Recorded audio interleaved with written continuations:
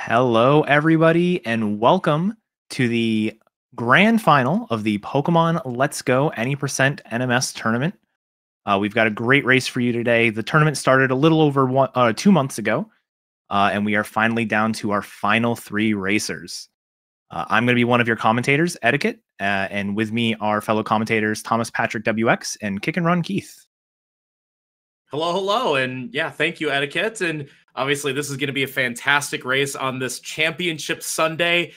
Same day, technically, as the Pokemon Company just crowned world champions in VGC, TCG, Pokemon Go, and Unite. Hey, let's just tack on speedrunning on top of that. Kind of like a world championship if you think hard enough about it. I'm T-Pat. Let's introduce our runners for today. Starting off with our first seed. He was the first seed starting the tournament. There's no surprise to see him the #1 seed in the finals as well. We've got Etchy, the double world record holder for both Pikachu and Eevee. He's been playing the Pikachu side the whole tournament long, even got a record on round 1. We'll see if he can be able to keep that kind of pace up into this finale. How about that, Keith? I mean, this is no surprise, right? Yeah, absolutely not. He's been dominant, won every single round. Had a bye last round, obviously just winning straight through. Where our other two contestants, NewAmber and Headstrong, have both lost in a round and then had to win the rest of their matches to get to this final. Yeah, we'll see if Etchy can make it a perfect 5-0 record in this tournament. So our #2 seed is NewAmber, who is 4-1, only had one loss, which was to myself, and then won the rematch of that in round 5 to make it here to the finals. Funny story about Amber, who has used Eevee in every single run, today choosing Pikachu. How about that? I know that there was a bid. I was just unaware of this. There was a bid for Amber to choose what game they wanted to play. So everyone decided that Amber should play Pika today. Actually, I think it might be a good decision to play Pika just from the fact that there are there's a higher chance of having a more runnable Pikachu than there is an Eevee, which you do not want to lose any time today to an unrunnable nature. Yeah, even Etchy in our Discord mentioned that his advantage was gone since Amber is playing Pika. So we'll see if that holds true. And of course, we've got our 3rd seed, Headstrong, the former world record holder on the Eevee side, has come on so strong in these past 2 months and has now joined the 301 club in terms of her PB. Don't count out Headstrong because Headstrong also went through the tournament and had a rematch victory, lost to Etiquette in round 2, and then won Etiquette in round 3. So if something's to be said about the second in a rematch, then maybe she'll be able to top Etchy, as this is technically a rematch from round 4. Oh yeah, definitely. And definitely do not count out Headstrong from this race. As we know, it's she's a strong runner, and also just Let's Go can be Let's Go with a lot of random elements. Just one bad catch can really set you behind a good 20-30 seconds, and you can use that time to catch up. So definitely this can be anyone's race today. I'm so excited to see all 3 of these absolutely top runners to just have it. I mean, it feels like there are going to be some haymakers thrown today. Yeah, no, it's definitely a really exciting one. We mentioned obviously Etchy, the current world record holder, Headstrong, previous world record holder from back when the game first had come out. Yeah, don't forget, and Amber actually is a world record holder at 1.2 for Pikachu version. Yeah, that's what I was gonna say. For about a week until Etchy reclaimed it. Yeah. Yeah. So all these racers have been on the top of their respective games in the past, or currently, obviously, with Etchy's case. Amber is also the only other runner with a sub-3 time, not in the tournament, but definitely, capable of it on pretty much any run.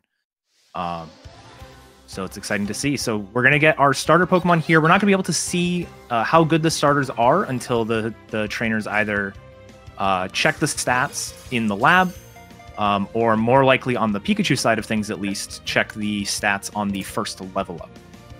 Here we did see that NewAmber got a 26 CP, but Etchy got the 27 CP Pikachu. So Etchy is confirmed a neutral and thus runnable Pikachu. Amber's going to have to check or just run along with it. I'm suspecting Amber is just going to run along with it. I mean, the only real natures that really going to lose time for you in Pikachu version would be the minus attack natures, which is going to be about 16% chance of happening. So, and you don't want to have to reset for 45 seconds to get your backup. So I think Amber would take any Pikachu at this point. Yeah, which is kind of funny because Amber did win round 5 using the backup Eevee in her case, and ended up winning. So while 40-45 seconds might feel like a penalty, sometimes it's worth it if you do have the minus nature, because if something bad happens in the run, be it unrunnable nature or a Caterpie breaks out 4 times or Starulous Water, to name a few, that can lose just as much time as just having an unrunnable nature. But in this case, Amber is not going to be checking, nor is Etchy, but Headstrong is. Headstrong has Adamant. I would keep it. Okay, yeah. Yes, I would keep it. Adamant does gain you time. I don't think minus special attack doesn't necessarily lose you a lot of time on Eevee version. Yeah. It's about equivalent to just like a bad neutral special attack. Eevee anyway. So I think you run this. Yeah, the worst section of the run for a minus special attack nature is going to be the Rocket Hideout section. Pretty much everything there is either going to be a unfavorable range, or potential 2-shots, things like that.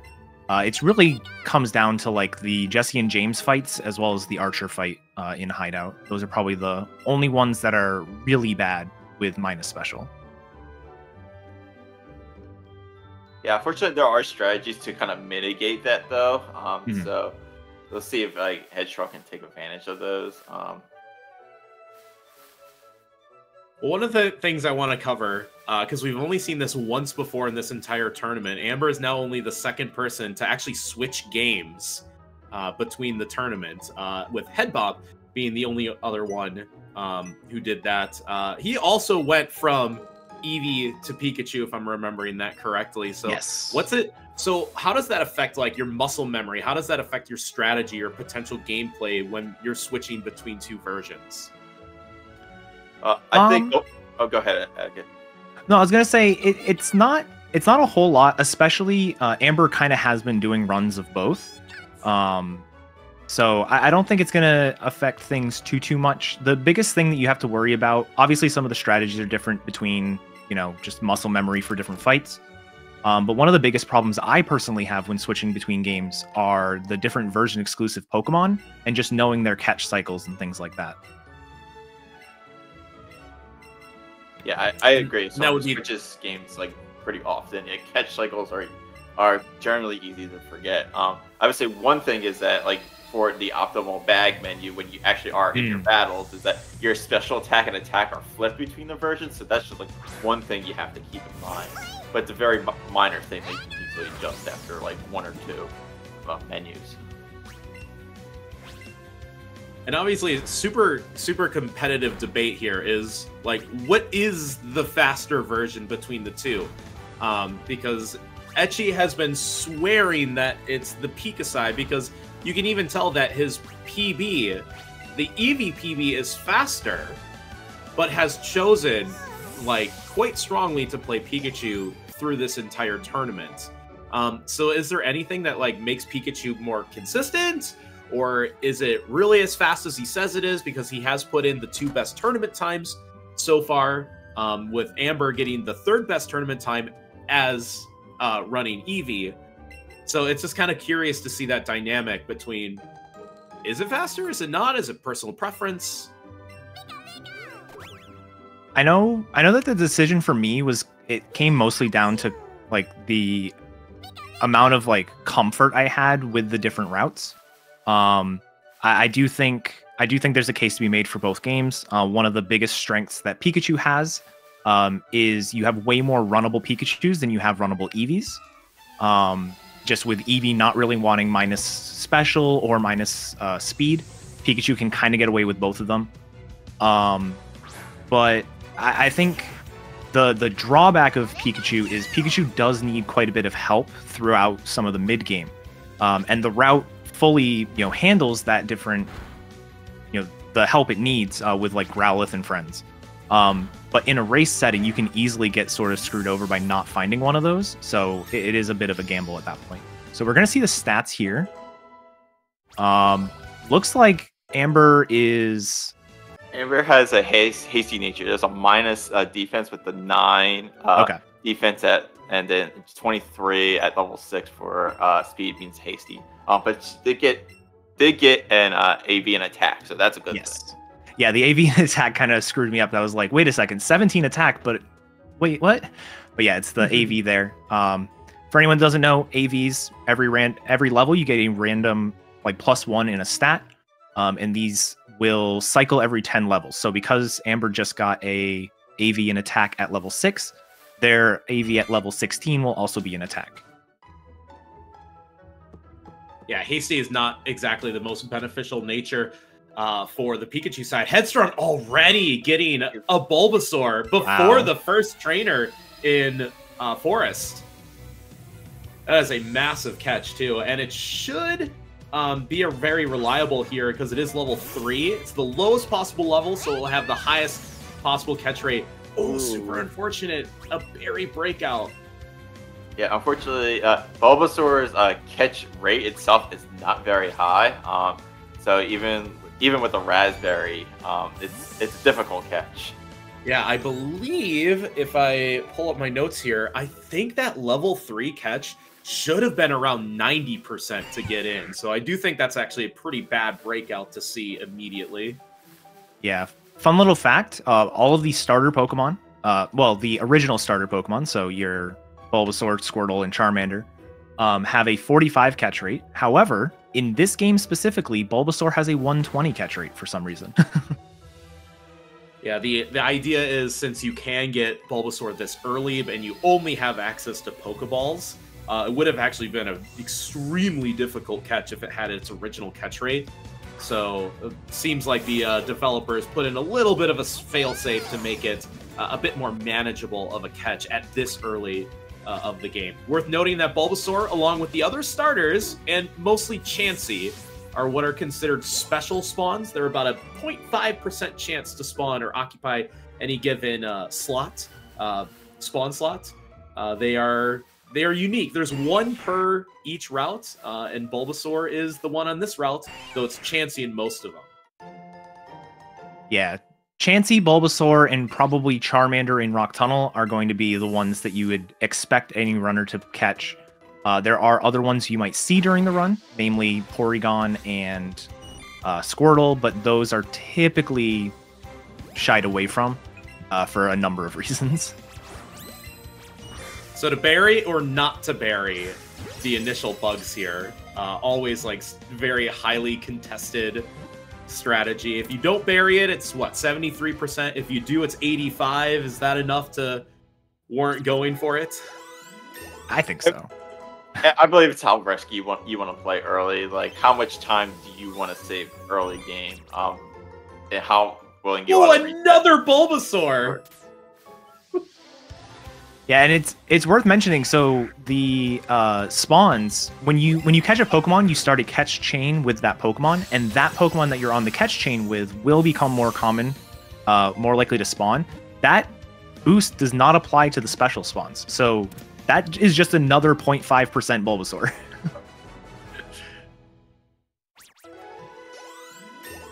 So, some might say that's a very blessed run to have already. Absolutely. Yeah, just want to point out that Amber already has an Oddish that's caught in Forest, where Etchy is has both the bugs already, so he's likely going to play Route 2 Roulette for Oddish at this point in the run. Yeah. Where Amber is going to need to catch a Caterpie either in Forest or on Route 2. Yeah, one of the main differences between the two games that you're going to see here for this first section, both games do need to get a grass Pokemon before Brock. It's just a requirement to get into Brock's gym. Pikachu is going to be catching Oddish, and Oddish is actually going to be used on the Brock fight. So you really want to catch either an Oddish first, so that way it gains a bunch of experience and tries to hit level 9 or 10 before you fight Brock. Or you want to catch it last and do it specifically out on Route 2, because an Oddish on Route 2 is going to be level 9 versus level 7 here in the forest. So Amber got an early Oddish, allows them to potentially get up to level 9 or 10 here with all these catches. And then Etchy's going to be sort of settling for one on Route 2. Route 2 is nice because, like I said, it is higher level Pokemon. But you only get 4 spawns at a time, and if they just don't spawn what you want, you have to reload the area. Here in Viridian Forest, you can have up to 20 things on the screen at the same time. So you just have so many more opportunities to find the Pokemon you're looking for. All right, Etchy first out of the forest, but as mentioned, still needs to get the Oddish on Route 2 upper here. Runs at the grass and gets it in the final spawn slot. Went back and it spawned later. Yeah. Three things spawned initially, started to run back, and then the 4th one was an Oddish. This guy has plot armor, I'm telling you. But otherwise, nothing extraordinary for Etchy. Just got his bugs, got the Oddish, and he'll be moving on. Whereas Amber got that Oddish in Forest, just the small difference there. Yeah, depending what's on the route still, I might expect Etchy to catch a glowing Pidgey or Rattata here. There was a glowing rat at the bottom, I think it was. Yeah, I would expect Etchy to go for it. As well as Amber, I would expect Amber to either get a Pidgey or a rat here. The Pikachu in the party is only level 9. So a little bit of EXP will help. Yeah, this is doing that. This is just a normal Rattata. It's not glowing, but still ups for the experience. Yeah, I was gonna say this is a fairly new development within the last few months of people deciding to catch the rat here early. Rat more so than Pidgey, but Pidgey is also a good option. Basically, now that we have a lot more details about the catch rates and how good or bad certain catches are, we're a lot more likely to catch something like a Rattata early and then catch a Raticate later on, where normally we would catch a Rattata later, so that way we could evolve it in a single level.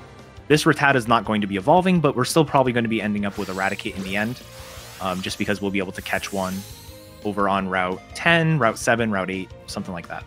Yeah, and that's a byproduct of not necessarily the information that we got about Rattata, but about Raticate and a lot of those mid-evolution stages. So things like Raticate, Graveler, Nidorino.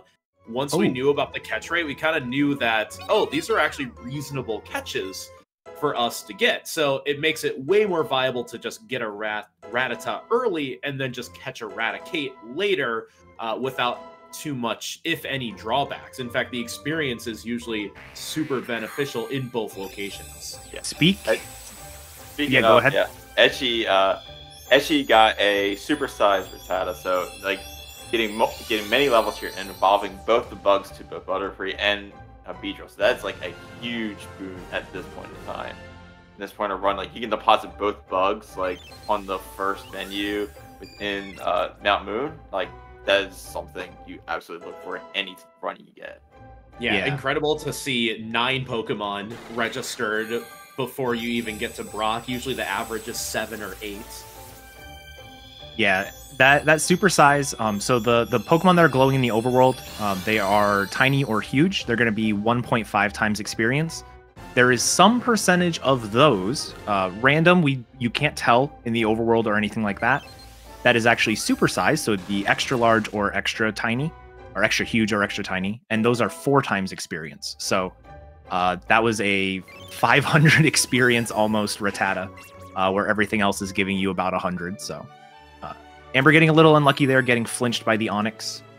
Onyx can either choose to Rock Throw or Headbutt. Headbutt's just a little unfortunate, but we're through the fight. Yeah, also a little unfortunate that because Aj was level 9, if you have 19 special attack as Aj did, it's only a 1 in 16 chance to KO the Onyx there. So ideally, if you can get Oddish to level 10 before the fight, it makes it much easier. Except in the rare case where it's a minus special attack Oddish, but just unfortunate little quirk there with like catching Oddish within bars and then just not getting enough experience on it in time for Brock, losing 2 turns because of it effectively. And that's where the boon of the high EXP Rattata that Etchy got is going to pay huge dividends here. Meanwhile, for Headstrong as the Eevee player, we kind of referenced this a little bit earlier. Like Pikachu is Pikachu and friends. Eevee is I got this. And in this case, Eevee does use the given level 10 move, Double Kick, in order to defeat Brock. So even though the Grass type is still required, of course, showing the Bulbasaur here, still just going to use the Eevee. It is a bit of a slower fight. Ends up being a 5-turn fight because he got a 2-hit both Pokemon and the Onyx with a additional Tail Whip on top of that. A little bit slower, but it's a little less demanding for the Eevee player. It's just have Double Kick, whereas obviously, as you saw on Amber's screen, like you could have a slow Oddish, you could have a minus special attack Oddish, you might get flinched in some of those cases. It can be you're still rolling a little bit more of the dice, but the advantage is Oddish handles Brock much better. Yeah, I'm interested to see this level up here on Headstrong's screen because I know the Eevee for Headstrong is adamant natured. So if you see a 32 attack stat here, that Eevee should just go straight for Double Kick, but it's only 29 attacks, 29. So it's still optimal to go for Tail Whip first in this case. But for players, if you have a level 12 Eevee and 32 attack, go straight for Double Kick. Skip the Tail Whip. It's worth mentioning 29 attack is actually fairly high. That's 3 AVs so far. Yeah, 32 over neutral attack. Incredible. This is all plus attack Eevee, though, so it's only 1 AV. Oh, right, it's adamant. You're right. Okay. I was thinking of all right. I was thinking of Amber's Hasty. Actually, speaking of Amber, so Amber just did the shop in Pewter. Etchy's about to do the same shop. Probably going to see a difference. I noticed that Amber actually skipped buying the X defense here and instead opted to buy burn heals. Normally, Pika runners will not buy burn heals here. The only opportunity to get burned really before you have like full heal type items is on the Misty fight, which you generally want to be one-shotting. Actually, Etchy's buying a burn heal too. I think Etchy's just playing it safe for this. You're also buying 4 Awakenings, which is like definitely a safer strategy. Yeah. But you generally want to make sure that the number of items that you're buying is consistent, because later on we're going to have something that's called God Menu, where we'll be able to menu left once to get to the X attacks or X special attacks, depending on the game, and you'll be able to menu up once to get to the other one. And if you pick up an extra item or you run out of a certain item, that's going to mess up your menu for like the entire stretch from basically Vermilion City to catching Starmie. So you really want to make sure that whatever you do, if you're improvising your shops at all for races, that you have it planned out, which these runners absolutely will. It's worth noting for Etchy, and he's described this before, is that he makes the decision to buy that X Defend in that shop and doesn't wait for the Saffron shop, which is usually where the Eevee runners do. The X Defend being used for the Giovanni gym fight, which is almost 2.5 hours from now, and he's making that decision now. And since he did not buy that X Defend, you can expect 2.5 hours from now that Etchy's going to do the safe Giovanni fight no matter what, because he's not going to adjust his shopping in the late game to account for that. Yeah, and that is a Pika specific thing. If you're running on Eevee, you don't tend to buy your X Defends until the Saffron shop way later on. The main difference is we end up with the same number of items, because Pikachu will either in the Pewter shop or in the Vermilion shop later on buy Paralyze heals. You're always going to have burn heals. So you basically fill up those item slots with other items that Pikachu just doesn't need. So Amber opting to not fight the youngster before heading downstairs. I believe their Oddish was fairly slow, being outsped by the Bellsprout. So not wanting to risk sand attack and things like that, going to go downstairs to get some experience first. You'll probably see Etchy with his level 12 Oddish. Wow. Go fight that youngster first. It's just slightly better for menuing purposes. Headstrong getting a version exclusive, the Ekans on Route 3. Nice little bonus pickup there. And it's Headstrong who actually has the lead in terms of catch count, but of course Amber has the lead in terms of plot. Ooh, kind of a weird situation there. Had both the Clefairy and the Paris on screen. Opted to go for the Paris first, and a new unglowing Clefairy just spawned right on top of them. So going to have to take this one no matter what now. I do like the play of not running away. Some runners would run away to go catch the other one. The experience is really nice, but Clefairy in general is just worth a lot of experience. So totally fine doing this, especially knowing that you have the glowing Paris on the outside. The general goal for this section of the run is to have any Pokemon, generally going to be your starter, but it could be any Pokemon, hit level 15 before you exit Mount Moon. And that's in order to enter Misty's gym. You need a level 15 Pokemon.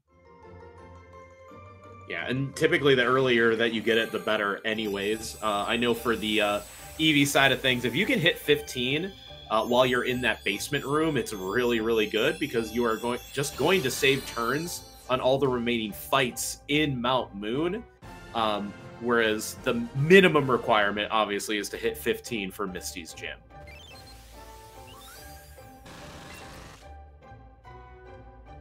Both players do teach Headbutt, which is the TM that is given from Brock's gym. Really incredible that this game actually gives you really good TMs for defeating the gym leaders. But Headbutt is useful for both players. It's a bit more useful for Eevee because you get the stab bonus. But it's still a quite powerful move even on the Pikachu side. It's cool that both starters kind of flex both their attack and special attack. Yeah, Pikachu leans a little bit heavier on its attack stat, mainly because the special move, well, not special in terms of category, but like the unique move it's given in Cerulean City is attack focused. And you really only use your special attack for like Thundershock here really early, where it's pretty much one-shotting everything anyways. Or Thunderbolt later on, where you have a 90 base power move pretty early into the game. So ending up with more attack being necessary for Pikachu. Eevee, on the other hand, primarily cares about both stats. It really depends on which section of the run you're in. Early on, your attack's probably a bit more important, where you're relying on Headbutt a lot more, but later on, you're using a lot more of those special moves, those move tutor moves that end up being special. So your special attack is going to be really, really important looking at the early game or the mid game. All right.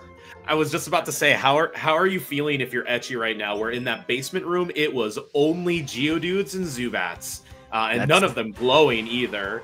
Yeah, that was my round 5. Yeah. Well, also Etchy had the fortune of like having the supersized rat, so that's helpful. Like Etchy's already moved on, and it's like a Clefairy spawn. One benefit of Pikachu version over Eevee is that because you do the Headbutt menu later, is that you get to actually like effectively get more room respawns by just traveling down this tunnel to the essentially the big main room of the basement. So Etchy is taking advantage of that right now. I also want to point out like a little note between like the gameplay on Etchy versus Amber's side. Like Amber already did a deposit of like of the bugs and Clefairy at this point. So at some point they're gonna have to do another deposit where Etchy did one clear of like his party, and we'll have to do only like one other clear, just for the new things they catch in Mount Moon. So like you'll see Etchy like gain a little bit of time from like party management this early on. Party management is just an art in this game. Just because of the box menu being a little bit slower than the rest of the traditional menu side. So trying to optimize when to deposit things efficiently without losing as much time is just as valuable as not keeping things in your party, which could gain extra levels, and then you're getting a bunch of junk levels that you don't need. And that balancing act can be such a fine line, especially at this stage of the run. In Mount Moon, there's kind of two ways to attack it. It's either do all these like smaller deposits to get everything cycling through your party very quickly, as you're seeing Amber just deposit 2 things, but it's worth it because both that Paris and Geodude, they learn moves at level 12. So even 1 extra level is really like 2 extra like things. Like it's the level and the move learned. And if both of them get that, that's like 8 to 10 seconds that you've lost. Well, I could have just done the 8 to 10 seconds to deposit them in the first place. So knowing that balancing act can be so crucial to save those extra seconds. The other way is to just do it all at once and in one big deposit. But again, you are losing a couple extra junk level ups to have a more efficient depositing menu. Yeah, I think, yeah, definitely for reasoning. When Amber did that first like deposit, had three things to deposit and also had a glowing Paris on the screen. In that situation, you don't want to have those extra things in your party and then all of a sudden Paris be supersized. Yeah. So you're getting multiple extra levels that you're not really using throughout the run. So like definitely like you have this like very fine decision making you have to make in this run for party management. Yeah, it's definitely a situation that pretty much every runner, or every top runner at least, has been in, where you see a glowing Pokemon, so you just go for it, and then as you see the amount of experience you got, you have this sudden realization that you really should have deposited first. But yeah, so moving on here, we're at the end of Mount Moon for both Etchy and Amber. Headstrong not too far behind. Headstrong does have an extra Pokemon, so the 3 runners are in the order of Etchy, Amber, and then Headstrong, but that's also their Pokemon count order. So you really can't say that any runner is ahead or behind right now by too much, just because it's so close. It is worth mentioning Amber is going to be a little bit short of hitting level 15, I believe, based on the amount of experience that they had after the final catch they did. So they're likely either going to have to catch something like a Clefable or Chansey if they find one here in Mount Moon, or potentially catch something on Route 4. And it's probably looking likely that you're going to need something off Route 4, because Amber is actually the only one that has caught all 3 of the normal spawns. So that the Clefairy, Paris, and Geodude, she already has all 3 of those. Headstrong just got the Clefairy to spawn. That was the only one she was missing. Etchy is missing Paris, it is worth noting. Yeah. So his catch count is actually quite low. You like to be at around 13, 14 on average leaving Mount Moon. Etchy's only at 12, so he's already a little behind on his catch counts. Yeah, and you'll see that it's actually going to cost, like, Etchy not being level 15 here, like, not missing in the Paris catch is actually going to cost him some time here. Generally, with this fight, you can do this in 2 turns. This is going to be a 3-turn fight here, so that's about 15 seconds lost, just by not being level 15 here. Yeah, and it can be the same for the Eevee side. Eevee just will headbutt both sides with the coffee and be in a range. But your partner Pokemon, if you're level 15, can almost always like clean up that 2-turn. Whereas if you're level 14, depending on how good or bad your attack is, can be quite questionable. But should be no problems because, again, Headstrong running a plus attack Eevee. Yes. Yeah, and Headstrong has already got the guaranteed attack to KO the coughing in 1 shot. So it's gonna look. So is it looking like Amber is gonna have a 3-turn fight here? Because again, their Pikachu also only level 14 right now. Yeah, they're also looking like a 3-turn. It might be even a 4-turn depending on this roll. Because this Oddish's special attack does not look great. All right, so look at the plot armor on Etchy's screen. Both Mankey and Sandshrew on Route 4. So much for being behind on catch count. That's 2 bonuses in the span of seconds. That is fantastic to see for Etchy. Losing out on that Paris experience, but gaining it back here with Mankey and Sandshrew. Already had level 15, so didn't need these catches, but still good to see. Amber, like I mentioned earlier, didn't quite hit level 15, so they're going to be looking for just a little bit of experience here. Even could resort in catching one of those Spearows, but there's a Sandshrew. Perfect. And here's So, Headstrong, yeah, almost hitting level 16. It's going to be level 16 after this kill here. So really, really interesting to see this sort of like, you know, really low experience for Amber. I guess not too low, but kind of low experience for Amber, kind of high experience for Headstrong. Etchy kind of right there in the middle. And they're all almost out of Mount Moon. Yeah. Actually, I want to make a point here for Headstrong. Headstrong has chosen to keep both Bulbasaur and Bellsprout and look like evolve them all the way up. As two EV runners, how do you feel about like keeping both those grass Pokemon and evolving them? I'll let T-Pack go first. Yeah, I was gonna say, Keith, this is something that we've kind of talked about in chat multiple runs, because I've personally been bouncing back and forth whether should I evolve Bellsprout all the way, because the advantage of it is you always have that second controller available for your catches. It's a lot safer, it's a lot more consistent, though you're adding quite a bit of overhead. Whereas if you get rid of it, well, you're just getting the speed. If you have Bulbasaur, I tend to lean towards depositing Bellsprout because I get the advantage of having that second controller in my party. But it's less overhead because Bulbasaur obviously evolves at level 16 instead of level 21. So it kind of depends on the situation whether I keep Bellsprout or not. But if I have Bulbasaur, I almost always deposit Bellsprout. But I can totally see that in a race setting, that's still just an extra catch. Or in this case, it's just an extra 2 catches because you got Bulbasaur, Ivysaur. So I don't hate the play at all. But yeah, it's kind of just an interesting decision. What about you, Etiquette? Yeah, I would say a lot of similar things. I think that for me, a lot of the time comes down to when did I catch it? If I catch a level 9 Bellsprout on Route 2 versus a level 7 Bellsprout inside the forest, I'm a little bit more, you know, open to evolving it. Likewise, if I catch a level 7 Lured Bulbasaur versus like a level 3 that Headstrong got, you know, that would help swing me one way or the other as well. I think for races, it absolutely is fine to evolve both of them, especially because you don't know what's going to happen in terms of Mount Moon. Like, if you just get a Chansey, getting those levels all at once is surprisingly fast. So, you know, you'd be able to get the Ivysaur out of the way. Even here, you know, Headstrong's Ivysaur is already almost level 16. So, you know, I think it's totally fine. Probably going to evolve either right before going to Route 6 or right on Route 6, and be able to deposit it pretty quickly. So I think it's totally fine. So I think you make a good point with the Mount Moon Chansey, which we did not see this run, but if you just get Chansey after all of your catches, like, it's actually really great to have Bellsprout as the second one. It's pretty much the only one that you're going to pick, because what are your other options? It's either Ekans, which evolves at 22, or even Paris, which evolves at 24.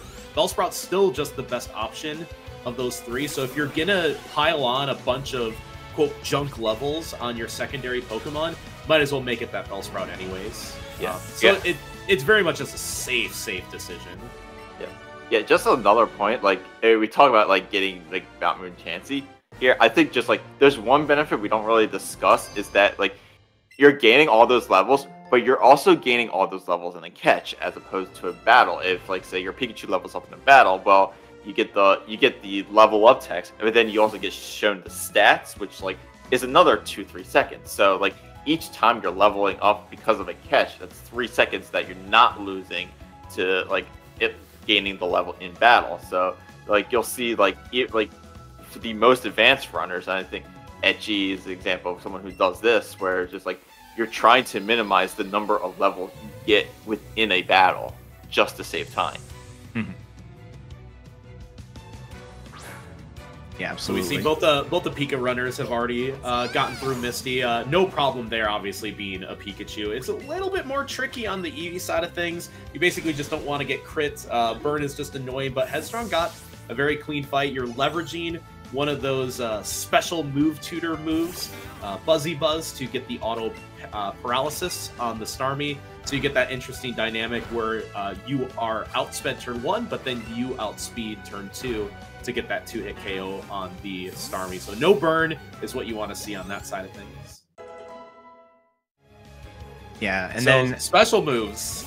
Etiquette, yeah, you want to take that one? I was gonna say, so special moves. Eevee learned 3 of them. That's why, even though all 3 runners were kind of around the same spot, with Etchy catching 2 Pokemon, Amber catching 1, and then Headstrong catching none on the way out of Mount Moon. Headstrong still fell pretty far behind, and that's mostly because Eevee learns 3 of those Move Tutor moves, while Pikachu only learns 1. Pikachu is going to be taking advantage of the move Zippy Zap, which is a +2 priority move that always critical hits, where Headstrong is going to be, Headstrong's Eevee, I should say, is going to be taking advantage of 3 Move Tutor moves. Bouncy Bubble, which is a water-type special move that will heal, think like Water Absorb. Buzzy Buzz, which is a electric-type special move that will always paralyze, which we just saw on the Starmie, and we just saw obliterate that Pidgey. And then finally, Sizzly Slide, which is a fire special, or fire physical move, I should say, that it will always burn. So Eevee has a ton of move coverage combined with Headbutt from earlier. All of their, all of the Eevee's moves are 90 base power or higher when you take into account same type attack bonus. So Eevee is just sort of moving along here. Pikachu did save a bunch of time because they only taught 1 move, but now they only have that 1 move, and their only other coverage moves are like Headbutt, which isn't really, super effective against anything, and Double Kick, which is not very powerful, but is going to come in handy in a few very specific cases later on. So through this bridge section, this tends to be fairly docile in terms of the fights. They're all just one fights. There's just, I think it's the one that Etchy is on is the only one that has a little bit of variance, whether you one-controller it with Pikachu or you do this much safer 2-controller fight against the Sandshrew. Yeah, I think they're both opted for the safer fight here. You just don't want to have to take the time to heal poison from a potential poison thing, or just get miss from a sand attack. So I think just playing safe here in a race setting is definitely the right play. Yeah, being able to heal during the battle is really nice as well. You really want to try to be full health, or at least closer to full health when you start heading toward Vermilion City and then over into Rock Tunnel. And so being able to heal up here is really nice. There's not going to be a lot of opportunities to take damage. So it's it's really nice to do that. But I do want to say, just while we have a little bit of downtime here with Nugget Bridge, thank you Dynam in the chat for giving us the AV spreads for all of the starter Pokemon. So mentioned earlier, AVs basically +1 to every stat, or +1 to a random stat on every level up, and it goes in a 10 level cycle. So the AV you get at level 6 is going to be the same as at level 16, 26, and so on. So Etchy has an AV spread with 4 defense, 2 special attack, 1 special defense, and 3 speed. Interesting, because he's got 0 in attack, and we mentioned that Pikachu loves to see higher attack. So a little bit unfortunate on that side. Yep. Amber's, so Etchy's Pikachu was neutral natured. Amber's is hasty, so plus speed minus defense, and has 2 HP, 2 attack, 3 special attack, 2 special defense, and 1 speed. And that's a great but balanced AV spread, especially for the Pika side of thing. It's great to see that only 1 AV went into speed, because at this point, Pikachu has too much speed. You don't want any AVs to go in speed. In fact, minus speed natured tends to be very good for Pikachu, but getting 2 in attack and 3 in special attack, that certainly can be leveraged. Absolutely. And then Headstrong's Eevee is adamant nature, so plus attack minus special attack. And her AV spread is 4 HP, 2 attack, 1 defense, 2 special defense, and then 1 speed. And that's okay. We obviously, for the most part, knew that we weren't going to see any AVs in special attack, just because the AVs get redistributed out of the minus stat and then towards the plus stat. The only exception is if you have the characteristic of the lowered stat. That appears to not be the case. But even just getting 2 attack AVs for Eevee on a plus attack is going to be more than enough attack to be able to get some very important ranges in the run. Ooh, Etchy doing what is called Nox Skip, Nox Connery. Discovered there's a very funky way that you can do Route 25 to dodge a single rotator, which you see Amber stopped at right now. It's a little bit risky, but it is consistent if your movement is as perfect as it is. Amber, I'll just opting to wait out that cycle. Very safe to do that. And both Etchy and Amber on the Pika side will pick up that Ether. Meanwhile, Headstrong will not when she gets there, instead opting to pick up a Max Elixir later on in the run. This has to do with how the menu is laid out and how each inventory item just gives you that spatial perfection to give us what is called God menu for that X special and X special attack to appear in the exact same spot in the bottom left corner of the inventory. So it's just a little optimization there, but it makes a big difference.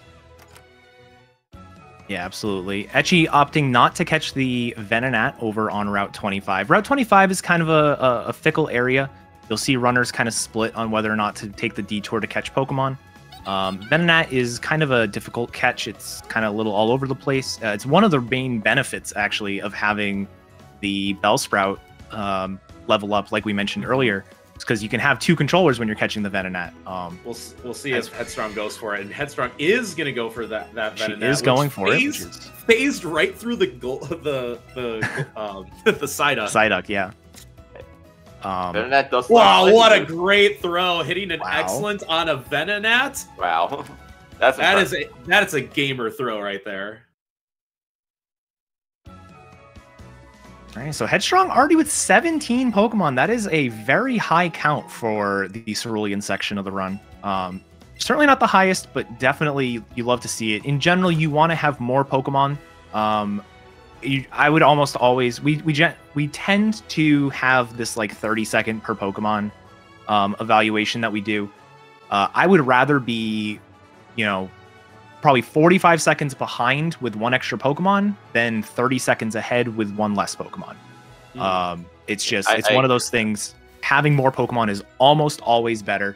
Even catching this Psyduck, locking her out of Golduck, just that extra Pokemon, because you ran into it, may as well. And I was gonna say, this is definitely an okay decision. It was probably not what she wanted to do. Instead, just kind of getting boxed in, as you'll see all these Pokemon were just kind of crowding her character there. But in this case, because you said that the catch count is already well ahead, locking yourself out of one Pokemon to guarantee that you already get the Psyduck is already kind of an interesting play. Considering that Psyduck, which usually you want to catch on Route 17, one of the lower spawn rates, so you might not even be guaranteed to even see it. So at least you're getting 1 out of 2.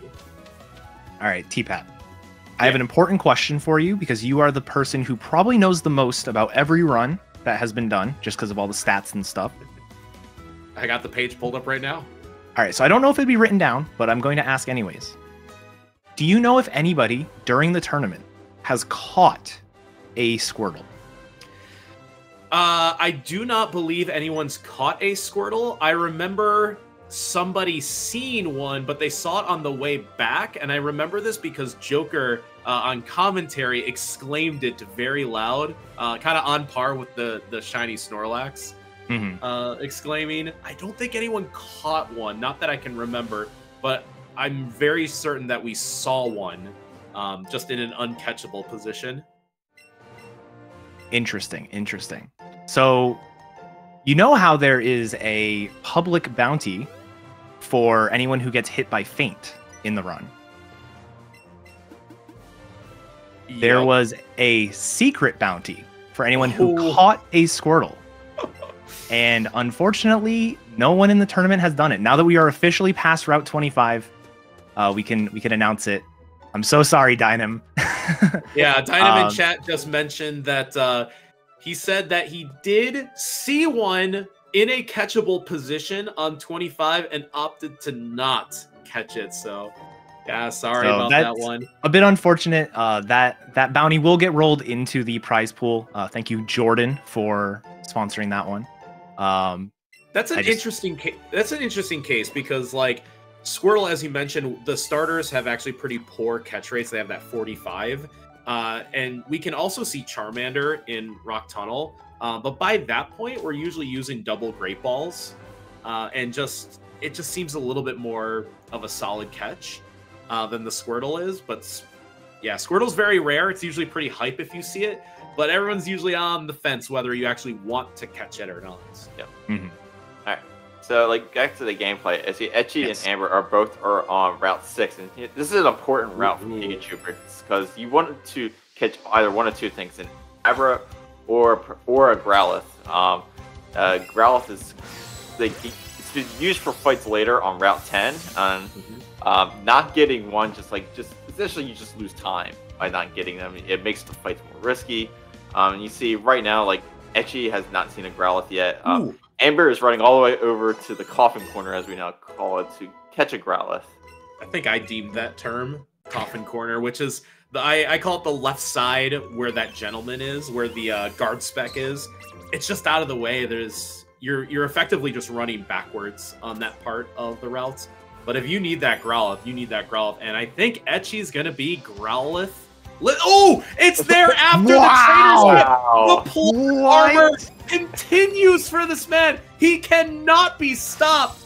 Low catch count doesn't matter. He's going to get what he needs on Route 4. No Growlithe doesn't matter. It's already after the skip. I actually don't even know what to say about that. That's absurd. Having a Pokemon spawn in the grass, run through the trainers to the other side, and Etchy there, I give up. I'm just gonna run through. Runs through, instant dog. Absurd. The only small little disadvantage is that Growlithe is, I believe, not going to hit level 18 for one of the fights. I forget. I think it's the secondary Route 9 fight that it's used on. Well, not actually get either level. At this point, it's going to stay at level 17 through all fights, just because of the EXP curve. That's like the one small disadvantage of catching Growlithe last, so that's why you'll see a lot of players, like in Amber's case, go for Growlithe first specifically. Like, Jigglypuff was on the screen, was not hasty about that. Made sure that she got the Growlithe first, and then got the Jigglypuff, and that's actually why I said hasty. Thank you. Thank you for noticing that. I try with my commentary, you know. You're doing great. But yeah, with that, both Etchy and Amber are here doing their shop. This is where you're going to do the bulk of your healing items for the mid-game, X items for the mid-game, lures, repels, escape ropes, things like that. It's worth mentioning that it looked like, I know Etchy did, I think I saw Amber also sell the fossil. So normally you would sell the fossil in an any % run, and it gives you like 3,500 extra Poké Dollars, which is really nice. In races, you'll see runners kind of split 50-50 on, do I sell the fossil or do I pick up an extra item and sell that instead? That way you have the fossil as a backup. The fossil does take about 20 extra seconds over a standard catch in order to revive it, but it does give you 2 Pokemon for basically 0 RNG, which can be really beneficial. So, meanwhile, Headstrong going through the Route 6 sequence here. No Growlithe, because that is a version exclusive. Instead, it's Vulpix. Not used in the same way. Again, Eevee just says, I got this, can do it solo. So there's no like hard requirements when it comes to getting the Abra or the Growlithe, or deal with the consequences. Eevee will be just fine. The only thing is that Headstrong got to the bottom of the route and didn't see anything until that Vulpix, which was just before the skip. So at the moment, no Jigglypuff, no Abra for her, just that Vulpix. Yeah, but this is one of those benefits here, and got it. Perfect. This is one of those benefits I was talking about earlier about having that hike. 19 is still high for the Rival 3 split, in my opinion. It like, is very high. Usually you're like in the 16 to 18 range, so 19 is not like obscene, but it's still pretty high. So she has that luxury of just walking through the route. Oh, I didn't see anything. Too bad. And just keep going. Especially Experience is doing great with that 1 AV in speed. She's guaranteed to outspeed Rival 3's Pidgeotto, which is an issue that EV runners will face. It's one of the main reasons why you really don't like running minus attack, or minus speed, I should say. So, having that, level 19 already, 19 Pokemon, getting through that route with only 1 catch is really not that big of a deal. Yeah, and at the moment, you're really only losing 1 catch, and losing is even a loose term there. The Jigglypuff is expected, so to not see it there, you're just like, bummer. But you can still get Jigglypuff and Abra, for that matter, on Route 7, though you usually are not sticking around Route 7 for any significant amount of time. You typically see the spawns and you say, hey, if it's going to spawn here, it's going to spawn here and I'll take it. So it's not gone forever. It's just kind of a bummer to not get it now. All right, so Etchy finishing up the Rival 3 fight here on the SSN. We didn't really talk about it, but this is one of the first main places that you're going to see people using 2 controllers. Obviously, we saw it earlier on the Nugget Bridge section for that one fight, but this fight you'll almost always see it for both runners, for both games, I should say.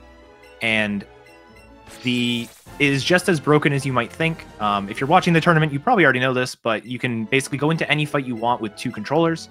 And you basically have a 2-on-1 battle. And one of the really, really, really good things about that is you can use items from the second Pokemon's turn on the first Pokemon. So I can use an X attack on my starter Pokemon as my second Pokemon's turn. And so you can instantly start the fight with like +2 attack, +2 special. You would never start with +2 speed because speed is not dynamic in this generation. And so you'll be seeing that a lot. Not as much as you might think. That sounds really busted, and it absolutely is, but it's also fairly slow. You've got this extra turn, there's extra time for the second trainer to spawn in, for it to despawn. Once you're done with your setup, that second Pokemon just kind of there. You kind of have to deal with it. You still have to select moves every turn, so you're only going to see it in a few places. You'll see it a little bit more on the Pikachu side than on the Eevee side, but definitely one of the things that makes this game really fun and incredibly consistent. The general idea is if you do a 2 controller, 1 turn of that is about the same as 2 turns of a single controller, but only just a little slower. Yeah. So if you had the option to do a 2-turn 1 controller fight or a 1-turn 2 controller fight, you would still do the 1 controller fight. It's just barely faster. But if you can save one of those turns, then it is faster. Or there's, I believe, 2 fights where it's almost required to do it 2 controller because you wouldn't even be able to win the fight otherwise 1 controller. Yeah. Just want to touch on some range things that just came up. So Headstrong missed the Pidgeotto range with Eevee because the minus special attack Eevee. Normally that's guaranteed, but in this case missed. And then this fight coming up for both Etchy and Amber versus, I think Alicia is the name of the trainer here. That Eevee is level 21 and Pikachu is level 19. A +2 double kick is not guaranteed, especially here for Etchy who has 0 attack ABs. This is going to be a very close range for Etchy to actually get the 1-hit KO on this Eevee on this fight. Yeah, and this is one of those fights that you really don't want to be letting, both of the fights actually, here with the ranges, that you really don't want to be giving those opponent Pokemon a turn, just because they both actually have Sand Attack. And Sand Attack, obviously, we all know you can miss, or drops your accuracy so you can miss. Yes. Here the Growlithe got Sand Attacked, which is, you might think is good, but it's actually not, because the Growlithe is going to be the main damage dealer for the second Pokemon that comes out here, which is the Glue. So Etchy opting to use another X attack on the Pikachu. That way it does just a bit more damage. Yeah, probably also using Helping Hand Growlithe. Yeah. Just to make this a 3-turn fight, because in this case, if you just relied on Growlithe potentially hitting Flamethrower here, just not going to work out. Ooh, good call. And got a flinch on it as well. Got a flinch, but did miss the range. Decent backup, but yeah, definitely unfortunate there. Like 2 turns lost there just because like you missed a range on Eevee and got Sand Attack. Yeah, that's a really unfortunate. Yeah, Amber's Growlithe that range.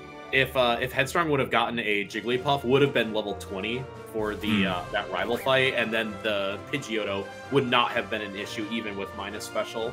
Would have had that extra level, hitting that important level to get that extra damage output. Yeah, and we also don't know any information about what Growlithe's like special attack is here because we didn't see it do anything except Helping Hand the last battle. Where Amber, we already saw Growlithe KO the Gloom. So if you KO the Gloom, you generally KO the Sandshrew, but actually we still don't know any information here. So this could go badly. Plus that Growlithe is also level 17. Again, that level short of that important level threshold. Yeah. Probably it's been said 1,000 times, but we'll say it once again.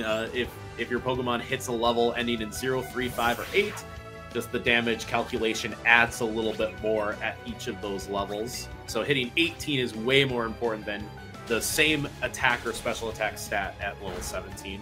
Yep. Yeah, and Amber's Growlithe actually hit level 18 off of the Gloom. So it was like perfect timing for that Sandshrew, because that Sandshrew can be a bit of a nuisance. It's an awkward Pokemon to go against as a Pikachu, just because, you know, your main move is a electric move. Sandshrew is a ground type, so can't really use that. So we rely on the Growlithe here, and Growlithe can actually get in this really awkward position where it speed ties the Sandshrew depending on, you know, what level you're at. And when you speed tie that Sandshrew, you can have things like, oh, I got outsped and it used Dig. Now I oversped it and it, you know, so it dodged another attack of mine, and then I got hit by Dig and like all this other stuff. So definitely nice to see both runners get through that fight on Pikachu version. Etchy starting Route 10, Amber getting there right now. Route 10 is a extremely important route, especially for the Pikachu version. This is another one of those points where Pikachu and Friends is now going to pick up, hopefully, this Nidoran.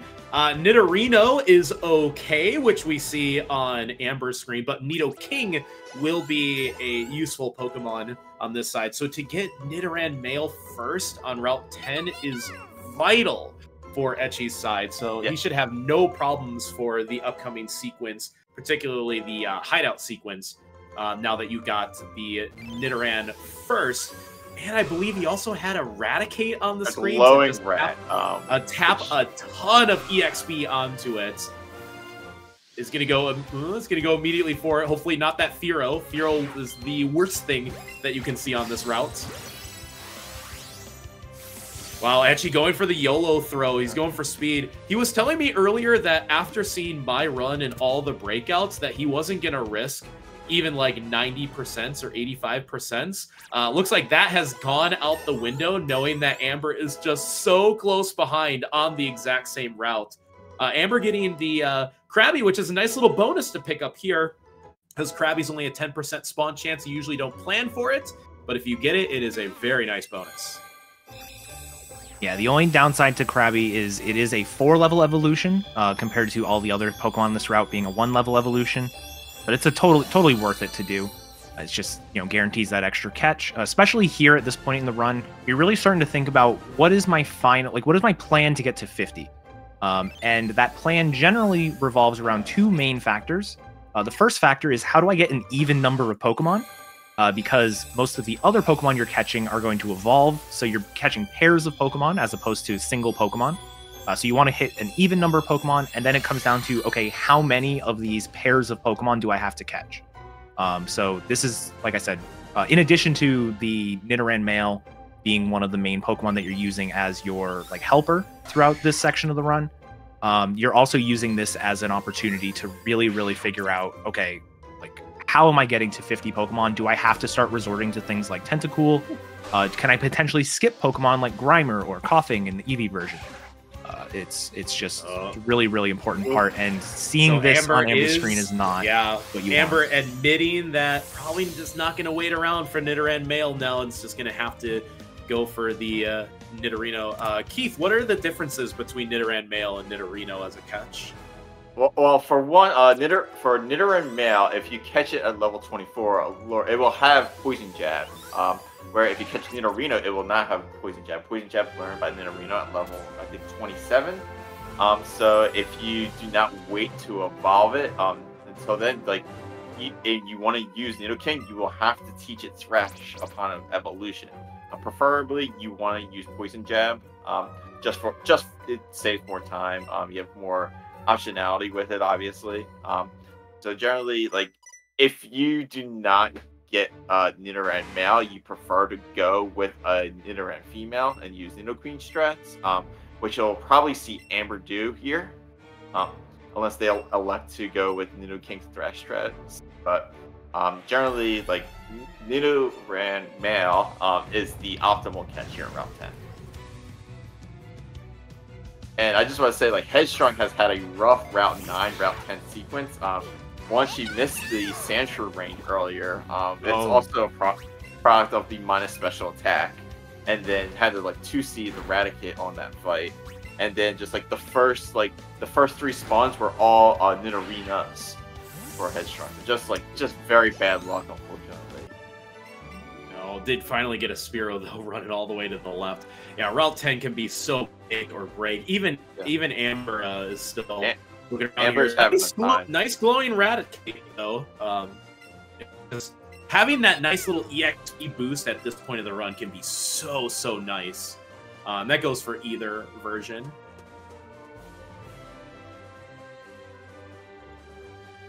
Yeah, one of the most important catches in this section of the run for both versions is actually going to be Graveler, believe it or not.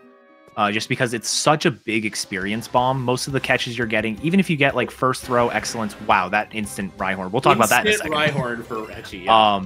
But yeah, like even if you get like a first controller or first throw excellent throw, you're typically getting about like 400 to 500 experience per catch.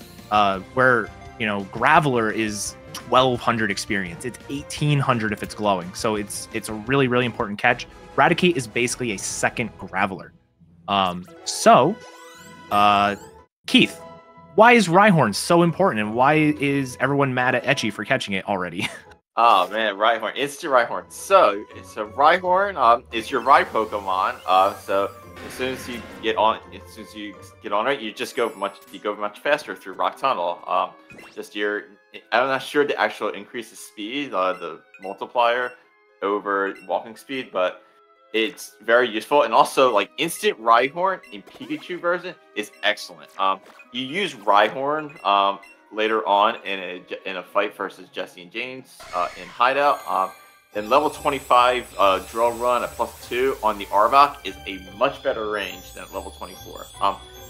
In EV version, you would prefer to have instant Rhyhorn as well. Because you can also use it on that same fight, but like for optimal Pikachu, like instant Rhyhorn is absolutely brilliant.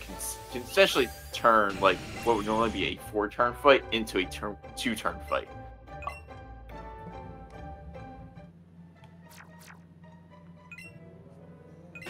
Yeah, just kind of everything going his way right now.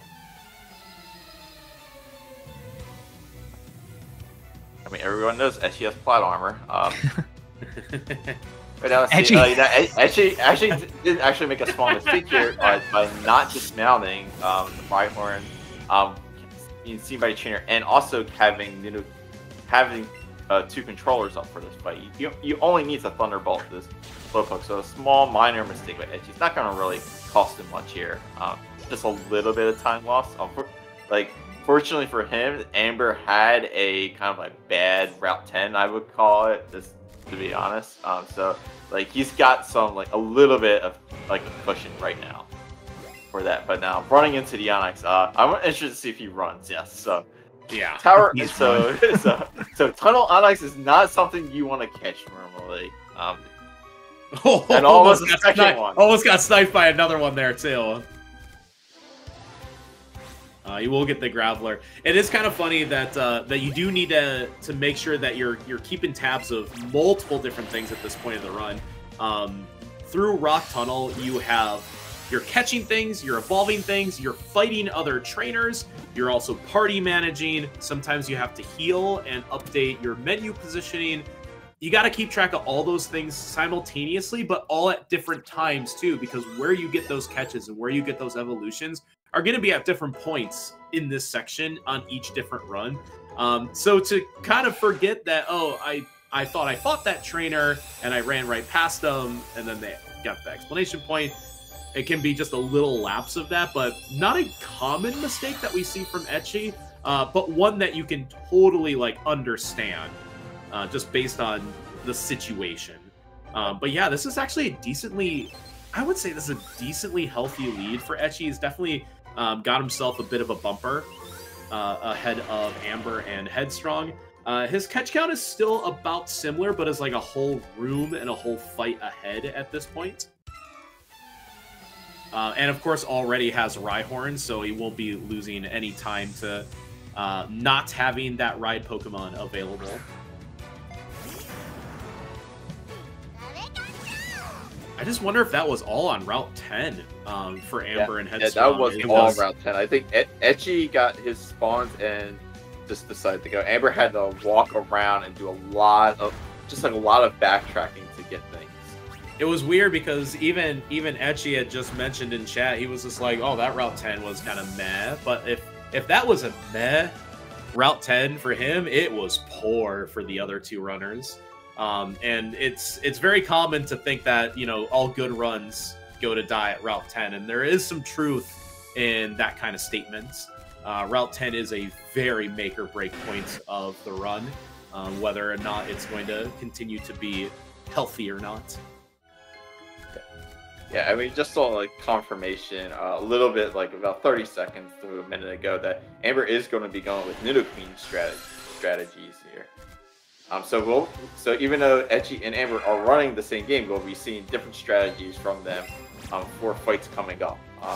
Generally, the Nidoking is faster and less turns overall in terms of your fights. But Nidoqueen does have like some small advantages where you don't have to switch Pikachu like in and out of slot 1.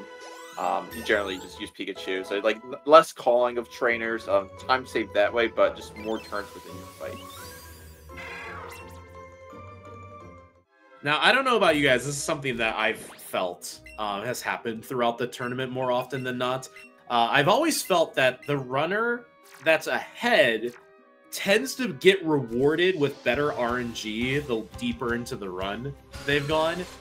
Could you say that that kind of falls into line with like, oh, I've just said that Etchy's built up a bit of a bumper here in the Rock Tunnel sequence and has Nidoking versus Amber's Nidoqueen, which is going to continue to swing the advantage in his favor. I've just felt that that's just kind of something that's been a common thread throughout the tournament.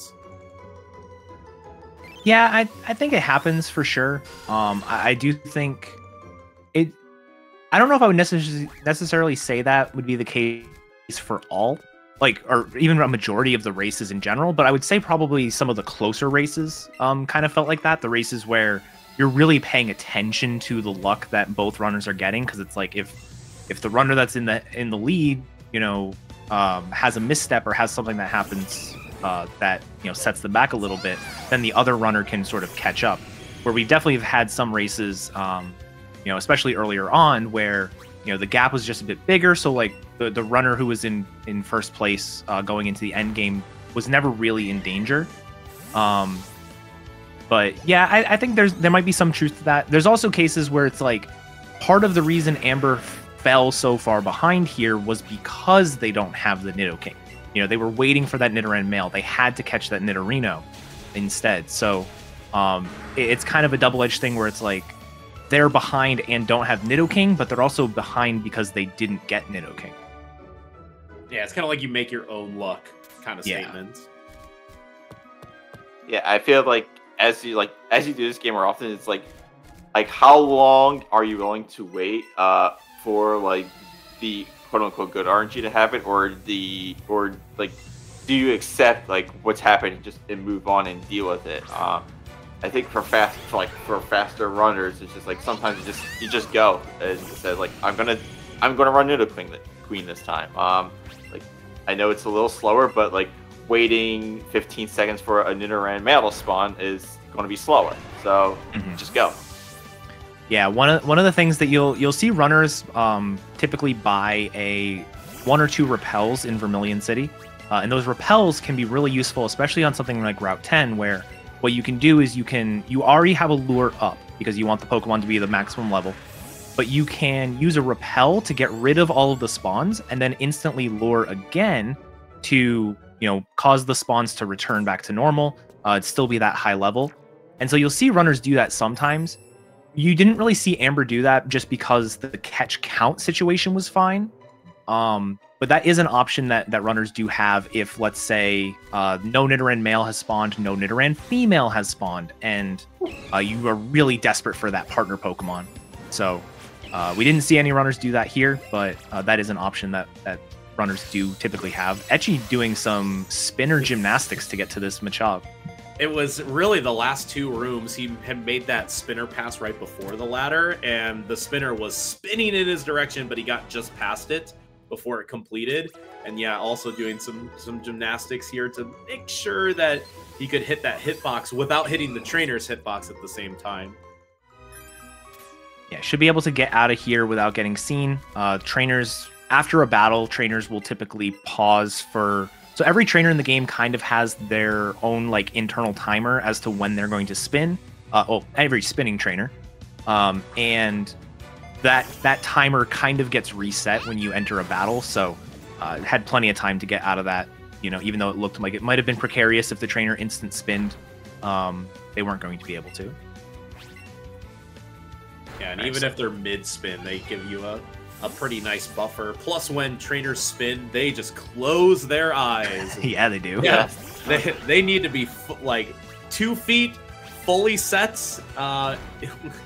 before they can reopen their eyes. So there are some there can be some very tight passes, or they look like you should get hits, but it's not even until they open their eyes. It's until they turn on their laser pointer. Like they don't even have like normal vision. They have this like infinitesimally small vision there. So there's definitely some stuff you can do. So looking at Etchy getting here out of Rock Tunnel, it was about a 113.45 roughly with 28 Pokemon. Rock Tunnel exit is typically a really good spot for you to compare between runs, just because you're pretty much done with catching for quite a long time. You're really not catching. You're not doing a big catching section again until Cycling Road, which is about 30 minutes from now. Headstrong went all the way around back up to the Charmander, and the Charmander ran back past the vision, and then got rewarded with a Graveler spawn on top of her. So that's unfortunate for Headstrong in 2 ways. Yeah, so for Etchy having 28, that's a bit on the low side, but has more than enough pace in the run to still be considered in the lead. There's actually quite a few fights ahead already. He's already on the Rival 4 fight, whereas Amber is only finishing or in the middle of the 4th out of 5th Rock Tunnel fight. Amber's got 31 right now. Amber's probably thinking, I wish I could leave the tunnel in this like minutes, like have a 115 with 31, but it's probably going to be about a minute behind where they want to be. I would say about low 160. Yeah, and Headstrong has a very high catch count, but is also another fight behind. Headstrong's probably closer to Amber than Amber is to Etchy at this point, just based on this kind of everything that's gone on. And Headstrong finally getting a Rhyhorn. Nice Kangas. Our Kanga's gone on. Where's Joker in chat? Nidoking, by the way, of getting a level in battle here is super nice for Etchy, because now he can identify exactly what that attack stat is. We kind of mentioned that you really don't know what like your Oddish's stats are or your Growlithe stats are. In this case, he just saw all those stats. I believe it was what, 64, 65 on the attack side, which I think is okay. Yeah, that's kind of low for a Nidoking, honestly. Might be either minus attack or just very low ABs in attack. Fortunately, you're not going to really get much advantage from having that low of an attack stat. Not gonna gain any turns potentially. Yeah, there are 2 main fights where that attack stat is relevant. One is the Hypno fight in Rocket Hideout, which is definitely a fight that you almost never get to go for the range, just because it is a, it's a really high, it's a really high attack requirement to go for that. The other one is the Rattata Voltorb fight, which basically, in order to, or the way you save time with high attack is by being able to skip using an X item. It's generally the same number of turns. It's still going to be 3-turn fight most of the time, but you would just not have to use an X attack. You'd be able to just Poison Jab ×3 instead. Yeah. So something interesting it looked like Etchy just did. He removed his Machop from his party. I'm guessing for in terms of just like, I guess keeping an even catch count. Yeah. at this point of the run. I figured that like at this point that would be the longest to evolve. So removing it right now. Oh, Dynam in chat saying it was a level 18 Machop. Oh, 18 so it must have been Machop, okay. unlured. Okay. But yeah, looking at what Etchy has left for catches, he doesn't have a ton of room to be skipping stuff. Obviously, you don't want to be getting 10 levels to evolve something, so like that's perfectly reasonable. Yeah. But like So looking at his catches, he just canceled the lure just in that last room, just kind of admitting, well, I guess I'm not going to get him a chop. And then that's when we saw the gymnastics. Was for that one. Yeah, so looking at his catches, he is expecting to get a Route 17 Pidgey, which is one that can sometimes spawn, sometimes not. That's 3 Pokemon, which is really nice. Is also expecting to get a Route 17 Psyduck, a Tentacool, a Grimer, a Ghastly. Like, he needs a lot of things to spawn.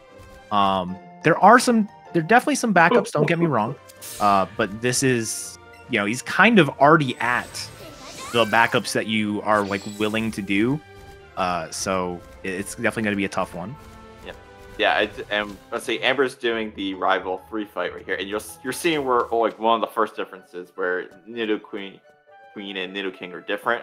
This is a 4 double turn fight for Amber, where usually you pump X attacks into Nidoking for Poison Jab. Here on this fight, you pump X attacks into Pikachu, take out the Pidgeotto, headbutt on Gloom, like in generally just heal on that turn, and then pump in a second X attack into the Pikachu on the second turn of Gloom, and then helping hand the final turn to take out the Jolteon with the Nidoqueen, just like all headbutts on Gloom and Jolteon.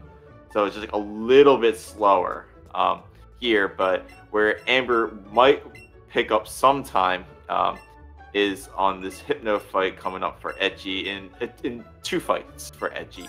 It's 3 fights for Amber. Amber will also lose a turn here because Pikachu will only be able to 2-hit KO the Clefairy, where Nidoking is just 1-hit KOs with Poison Jab. You know what that means? Metronome time. Heck yeah. Let's see here. Metronome. I got Metronome Substitute last time I saw it. Let's see that was an interesting one, too. I'd never seen Substitute, and that turned a 2-turn fight to a 3-turn fight. 3-turn, yeah. You just lose a turn to it. Yeah, hopefully you are higher level than Clefairy at this fight, so Metronome just doesn't become Guillotine and KO you, because that has happened to runners before. Yeah, I think somebody got horn drilled once. All right. So now that all 3 runners are out of Rock Tunnel, just before we get to see what the metronome is, so Etchy had a 113.45 with 28. Amber had a 116.30 with 31. That's going to be roughly, like you said, about that minute 15 behind Etchy, accounting for catches. And then Headstrong had a 119.20 with 35, which again is about a minute behind Amber. So Etchy definitely has a comfortable lead, but obviously needs a lot more catches. So we'll see how it goes. Yeah, and we didn't get to see Metronome, it looked like, because Amber got the flinch. Got the flinch. Headbutt. That's okay. We might have one more chance to see it on Headstrong screen anyways. But yeah, I would say that, like, again, with the Rock Tunnel exit times, like, if you're Etchy, you're actually quite happy with that. Yeah, your catch count's low, but your pace is just cooking right now. Unfortunately, I think for Amber and Headstrong, it is a bit slower than you'd like it to be. Like, your catch counts are actually plenty good, especially for Headstrong having 35 on the catch count side. But you said, what, was it 118 again? 119? 119.20. Yeah, like, it just feels a little sluggish. Yeah, like, you're saying my catch count is great. Why isn't the run 2 or 3 minutes faster than what it actually is? And especially for Headstrong right now, just in that tough position where she does have the minus special attack. And minus special attack, obviously we saw it on Rival 3, lose that 1 turn, but like Hideout is where you're going to lose time. By having minus special attack between the Jesse and James fights. If you decide to do the standard strategies, probably going to see the Rhyhorn, which we'll talk about when we get there. But also on like the Archer fight, you're probably not going to be one-shotting the Golbat at +4. You're probably not going to be one-shotting it with a +2 and a rock throw from the Rhyhorn, so you're kind of in that sticky situation where like you're already a bit behind and you're probably going to be losing a little bit more time. So hopefully we can see some really good luck there to avoid some of those time losses. But right now it does kind of feel pretty bad. Yeah, I think one thing you can do to adjust for like the fact you're my special attack on in EV side, like knowing these ranges, is that you maybe sell like additional items in the Vermilion shop and buy more special attacks, like because like +4 special attack won't KO the Golbat, but +6 will, right? Mm-hmm. So you might have to sacrifice a healing turn like afterwards, that you might not have like on the fight normally, but like you're gonna get the KO there. So just like there are ways to mitigate it, but it's just like are you willing to take a little bit of time loss like earlier on in shop potentially to mitigate the stress? So here we see Etchy on that Rattata Voltorb fight I mentioned earlier. This is that one turn you're going to lose. Either you're going to X attack at the beginning of the fight to guarantee the one shot on both the Rattata and Voltorb, or you're going to sort of not one shot the Voltorb and just deal with a 2-shot. If you do a good enough roll and you get the 30% poison with Poison Jab, you can one shot it through technicalities, but we didn't see that there.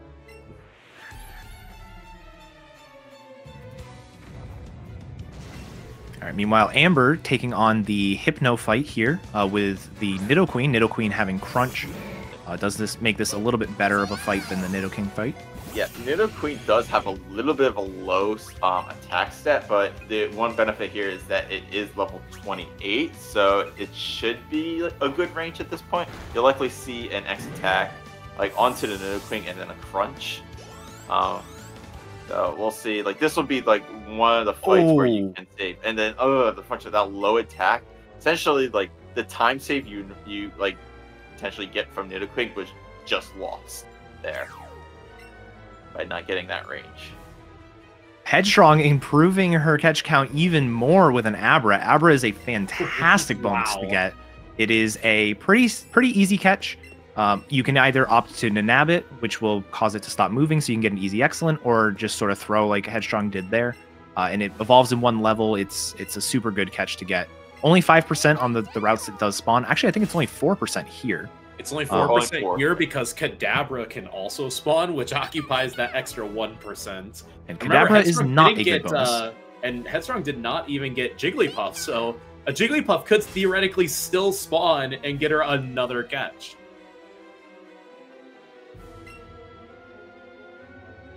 All right, Headstrong going to go into the Pokemon Center here. We saw the other two runners already do this, but on the left side of the center, you can set your nature for the rest of your wild Pokemon to be a certain nature. Runners are going to choose Modest here for the second main of the run.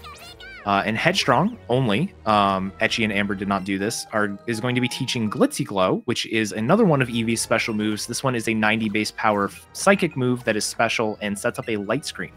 It's going to be a super beneficial move here in the Pokemon Hideout because of all the poison types. Evil team use poison type. Yeah, but of course with the minus special attack, it might not be as effective as it usually is.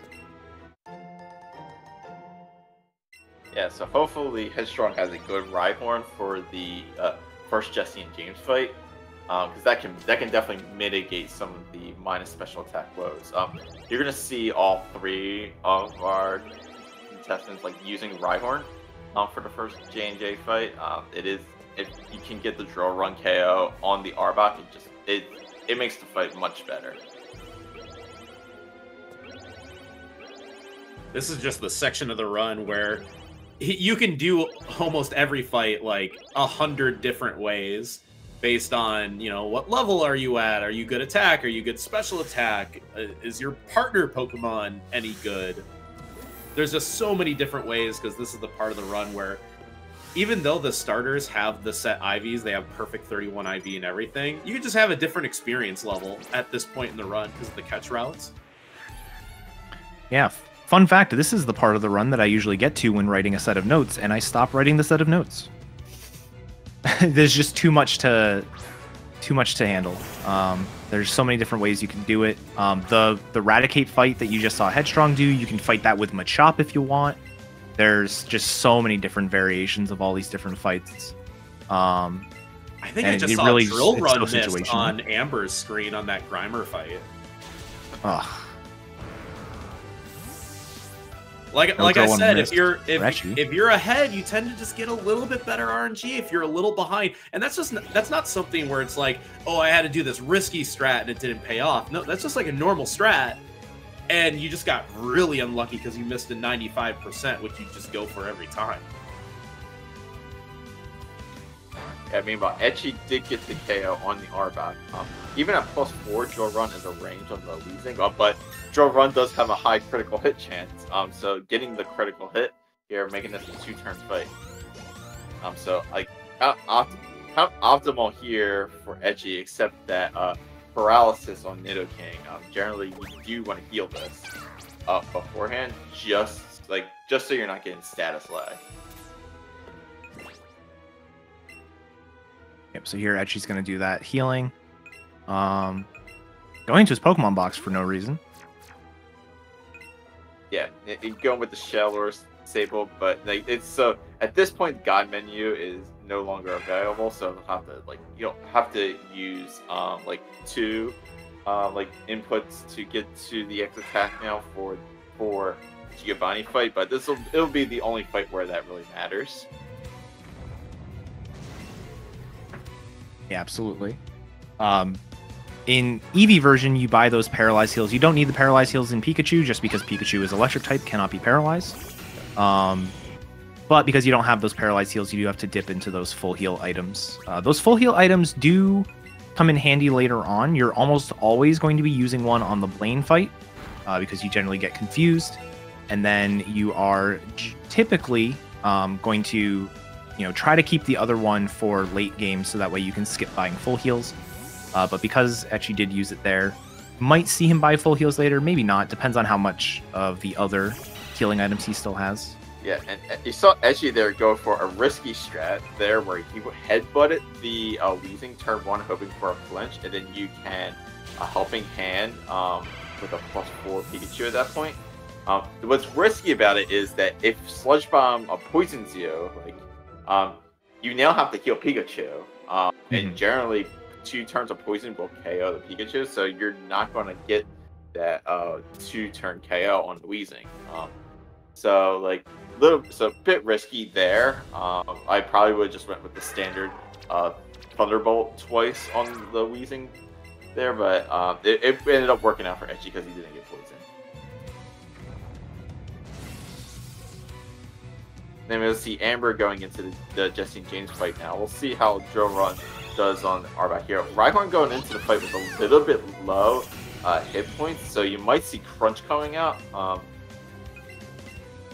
So no Crunch, so this fight now is safe, but also the Nidoqueen is now paralyzed as well. So both of them getting a bit of bad luck with Glare onto the Nido, respectively. Yeah, and generally you're going to be helping handing here, but instead you're going to have to go for that extra X attack. And Amber also missed the range on the Weezing. So Amber is just not getting the worst little tiny luck this run. Oh no! And then opting to heal the paralysis, which I think was a good call, but getting targeted there, really unfortunate to see. If you're Amber, are you regretting letting chats decide what version you want to play? Do you think this is more of a Pika problem than it is an Eevee problem? This exact same thing can happen in Eevee, regardless of the strategy you use. Glare is just such a... it's funny because Toxic is also in the game, or in this fight, but Glare is just such a toxic thing to see here. Just because, that Arbok doesn't really seem to have, AI when it comes to it. Sometimes you think, oh, it's because I'm faster, but then you, underspeed it by 6 points, and it still goes for it. It still goes for it, yeah. I think in the Eevee version, though, it definitely goes for Glare when Eevee is faster than the Arbok 100% of the time. Yeah. That would be the case for that. You actually went preferably Eevee to be slower than you are, but then you're risking a double target on the Eevee if you're using Eevee Rhyhorn strat and going for Drill Run. Like, you want to KO that Arbok turn 1, or the fight just turns a little bit messy. Yeah, it definitely does. But yeah, it's just every time we think you have the AI figured out, you don't have the AI figured out, because it'll just do something completely random, especially with the glare. Because yeah, it seems it uses it more often when you are outspeeding the Arbok, but even that's not guaranteed. And then it does it when you are not outspeeding, so it's a very, very weird thing. And then usually trainers like to go for KOs with priority when they have it. But there's a very infamous fight in this game where it seems that he never goes for it, and it's very weird. You think you know the AI, and then you know nothing about the AI. Absolutely. So Etchy making his way over to Pokemon Tower. Pokemon Tower is going to be very important for Etchy, just because he is going to need a Ghastly to spawn. Like I mentioned earlier, Etchy kind of, a little bit short on Pokemon, does need pretty much everything to spawn that you would expect to catch in a run. So first one's going to be this Ghastly here. Tower otherwise is pretty unnotable. You've got the fight at the top, the Jesse and James fight, which is basically the same as the one before it. However, you're going to see different strategies between all the runners for the most part. You see Headstrong actually doing basically the same fight that you saw on the Pikachu side of things. But you're going to see a different version of the fight for the one on the top of Tower. And that's mainly because of the moveset changes. They're only a couple levels higher. I think level 32. 30 to 32. Yeah, I think it's 32 in Hideout and 34 at the top of Tower. But the Weezing has Dark Pulse, which is a, dark power or dark move, but it can flinch. So you don't want to be relying on Rhyhorn to be your main damage dealer, because you could just get flinched to oblivion. So what you'll definitely see on the KOs too. Oh yeah, that too. Rhyhorn has like no special defense. Yeah, and so what you'll see, and you're kind of seeing it a little bit on Etchy's side, is that the Growlithe is following him around, which is very cute. Unfortunately, the Growlithe is not gonna be quite as happy of a pup. I'm sorry to all the Growlithe lovers out there for introducing that strategy to the. Oh, look at the Growlithe following. I hope nothing bad happens to it. I am apologizing to everyone now for that. There was a kind of a outdated version of the fight where you would sacrifice a Jigglypuff or Clefairy, making it very safe. I believe for both versions, but I know for sure on the Eevee side. That once again does come into play for Pika. But for Eevee, you'll just keep the Rhyhorn as your partner Pokemon. Kind of hope it does tank the Dark Pulse, and if it gets double targeted, like, what can you do? But it will make it a bit safer. All right. Really, the risk for the Eevee side of things for that next J&J fight is if Eevee gets double targeted, and that's why the sacrifice strat is so much safer, because Pikachu has even less defense. Worth noting that the partner Pokemon, Eevee's stats are very balanced, but special defense is still its best stat. Whereas Pikachu, a bit more of the speed glass cannon, with all of its points seemingly used in the speed stat. Yeah, so looking ahead at catch counts, catch routes, again, Etchy, obviously, we've mentioned, really needs this Ghastly to spawn, has 50 Pokemon with all of the standard backups chosen. So, really is hoping for this Ghastly to spawn. If Ghastly doesn't spawn, kind of has to come up with something else to do. I'm sure he can. He's the world record holder in both games, so not too worried there. Amber, on the other hand, actually has 52 planned without Tentacool. So actually has an extra set of Pokemon that they are able to skip. Ghastly immediately spawning for Etchy. The That's plot armor continues. And then looking at Headstrong as well. Headstrong actually has 54 Pokemon planned, also without Tentacool, so has even more Pokemon that she can skip. So Etchy obviously getting pretty lucky here, getting this Ghastly. but the other runners don't need the Ghastly. They would like to see the Ghastly, but they don't need it. Yeah, usually after Route 10, you kind of know exactly what your catch route is going to be. I like to work backwards. The first thing I want to eliminate is Tentacool. It is by far the worst catch. That is kind of the most reliable spawning. And then from there, you're eliminating things like Ghastly, Psyduck, Coughing or Grimer, and then anything else that you can get rid of if you are that far ahead. You're typically not. But Etchy's in that opposite situation. You could almost say that he is behind a catch, having already planned for Tentacool and all those other things. So that Ghastly was vital for this run to continue chugging along. Just kind of peeking at his catch tracker. Is planning for Arcanine. That is pretty standard. Picking up the Firestone on Route 8 a bit of time ago. It was about a half hour ago that he got that. But there's not really any more like catch plus evolution things that he's got on his that he can add. So things like, Psyduck Golduck, you'd catch it and evolve it. Grimer Muck, you catch it and evolve it. He's got all of those planned right now. So if he's going to catch anything else, they're just going to be one-offs. Things like Tangela, Magmar, Chansey, Ditto. Yeah, in a race setting. One-offs. In a race setting, would you possibly use you go over to maybe Route 11 or Diglett's Tunnel and catch Diglett or Drowsy just in case, if you're that far ahead, just for safety? If you're that far ahead, I think I would. I think one thing that I've actually done in PB attempts, and it actually has saved my run before, that I would consider doing is right here, when Etchy's about to fly from Lavender Town to Celadon City to go down Route 17, you can actually peek over on Route 7 to see if that Abra can spawn. It's not very far out of your way. It's obviously pretty rare, which is why most runners probably don't do it every run.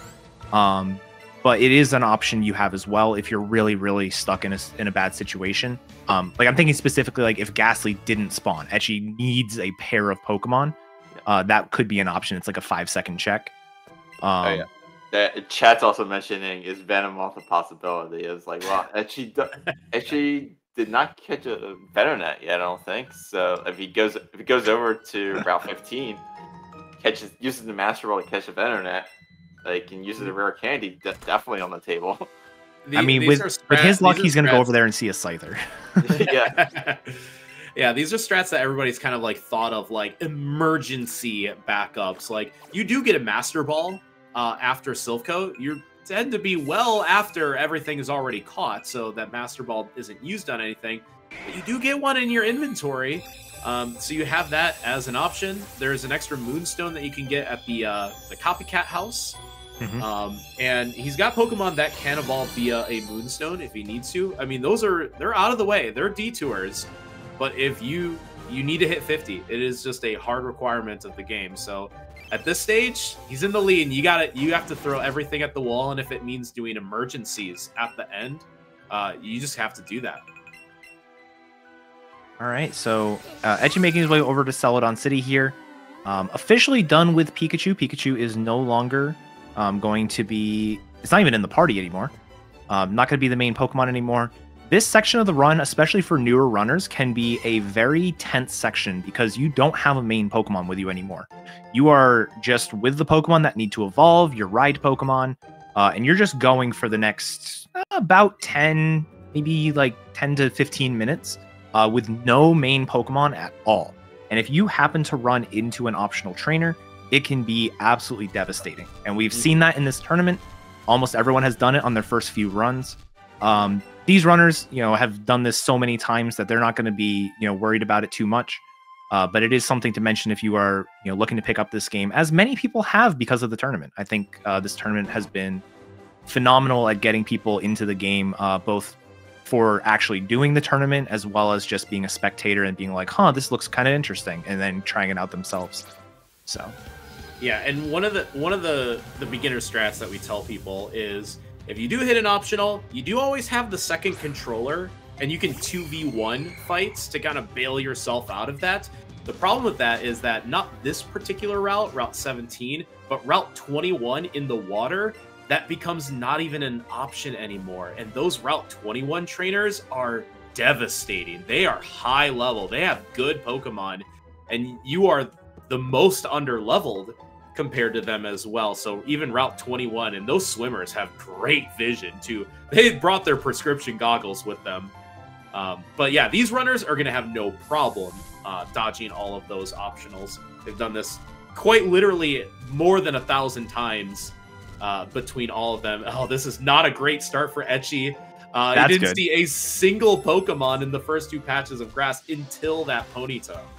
But remember, he needs everything. He needs that, Doduo, Psyduck, and Pidgey. Yeah, the nice thing, Pidgey, you can wait until Route 21 and get one in the grass. The downside to that is it will not evolve into Pidgeot. So if you catch one here, it will evolve all the way up into Pidgeot, so it nets you 3 catches, as opposed to getting one later and only being able to get Pidgeotto. But you can always supplement that with something like a Magmar, so it's not the end of the world if it happens, but that is probably the only catch that you can really skip here, and reliably have something else that you can do with it. Oh, okay. He got there we go. Saw the wow, he got Pidgeotto. Oh my god. He saw the Pidgey went back up, and the Doduo spawned waiting for him. So pretty good situation. Remember, he's got 1 more to go in Psyduck. Yep, just Psyduck. Honestly, I would consider leaving without the Psyduck. I think I wouldn't leave without 2 of the Pokemon, but without one of them, you can make it up with a Magmar and maybe backup Moonstone, Magmar, and Tangela. You definitely have some options.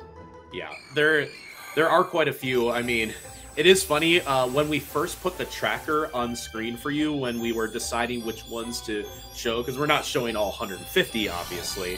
One of the things we decided to add at the last second was Victory Bell and Vileplume. They are 1% wild spawns on Route 21, so it absolutely can spawn. It's just one of those weird things where there's actually quite a few of these one-offs. There's Vileplume, there's Chansey, there's Ditto, there's Magmar. And if you're in a situation where you need 2 of those, there are enough options to get you there, so long as they do spawn.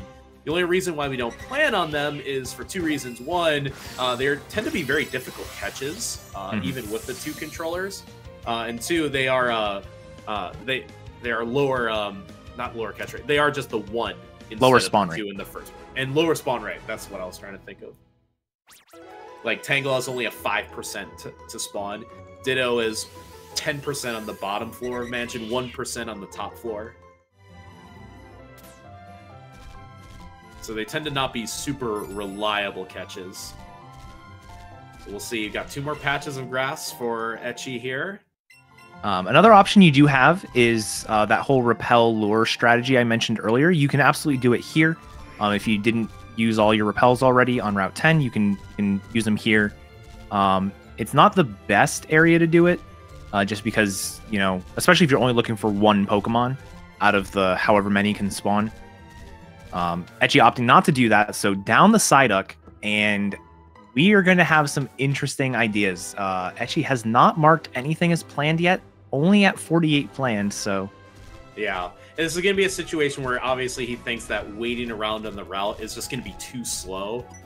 And he's correct about that. It's just going to be too slow to wait for something to potentially spawn, knowing that there are other spawns that are possible. But he did do a little zigzagging in that final patch of grass. Maybe get 1 or 2 more things to spawn just in case.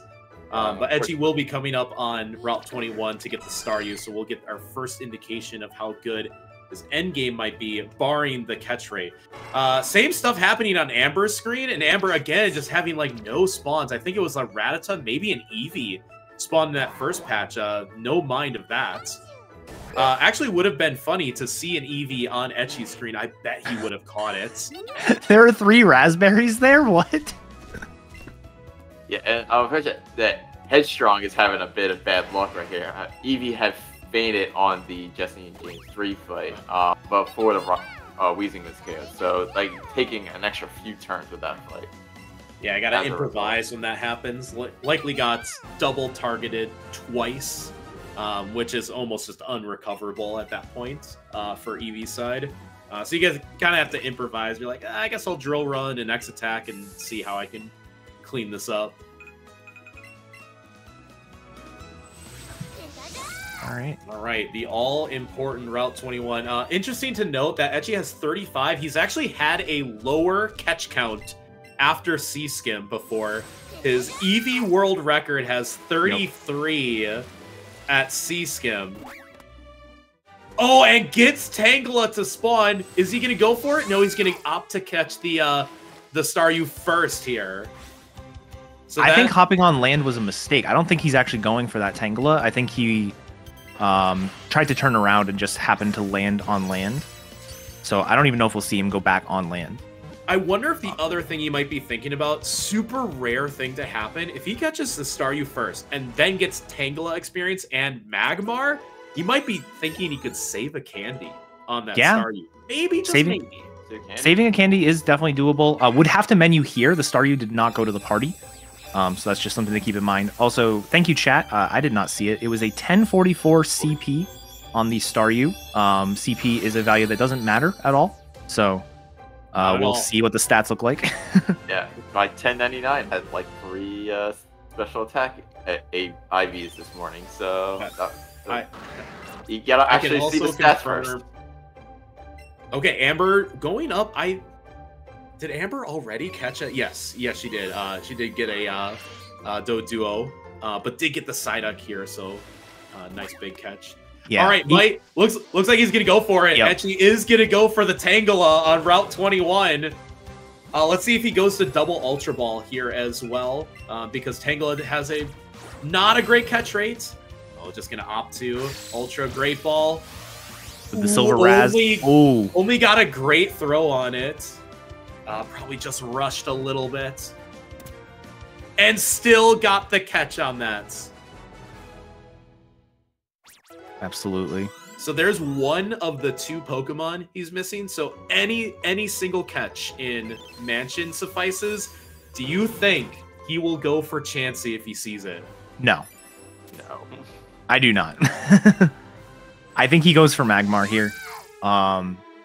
I think Chansey is just too unlikely of a catch, especially at this high level, to really want to rely on, especially with something as common. Like, Magmar is not the most common Pokemon by any stretch, but it's common enough that you can kind of be like, all right, I don't need to catch this Pokemon that spawned. I can wait for this other one.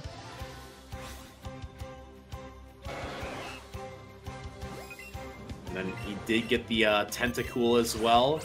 Is going to use his last Silver Raspberry on it. Ooh, missed on the initial Ultra Ball throw. Motion control moment there. Wasn't the greatest of attempts. That was not me laughing at Etchy. That was me laughing at the game. This game sometimes is just like, you wanted to throw that? Too bad. So in a run yesterday, I did a double controller throw, and the left ball dribbled out, and the right ball yeeted. And it was the weirdest sequence I'd ever usually, like, if they dribble out, they both will dribble out, or one just like flopped and one just went towards the sky. And I was just like, what was that? That was not the motion I made. Give a clip of that T-Pad, please. Like, yeah, it was in my marathon. Yeah, it was in my marathon run yesterday with Joker. By the way, we almost world recorded in the middle of a marathon. We fumbled our final trade, and we're plus 31 seconds to no, it was just plus 30 to world record.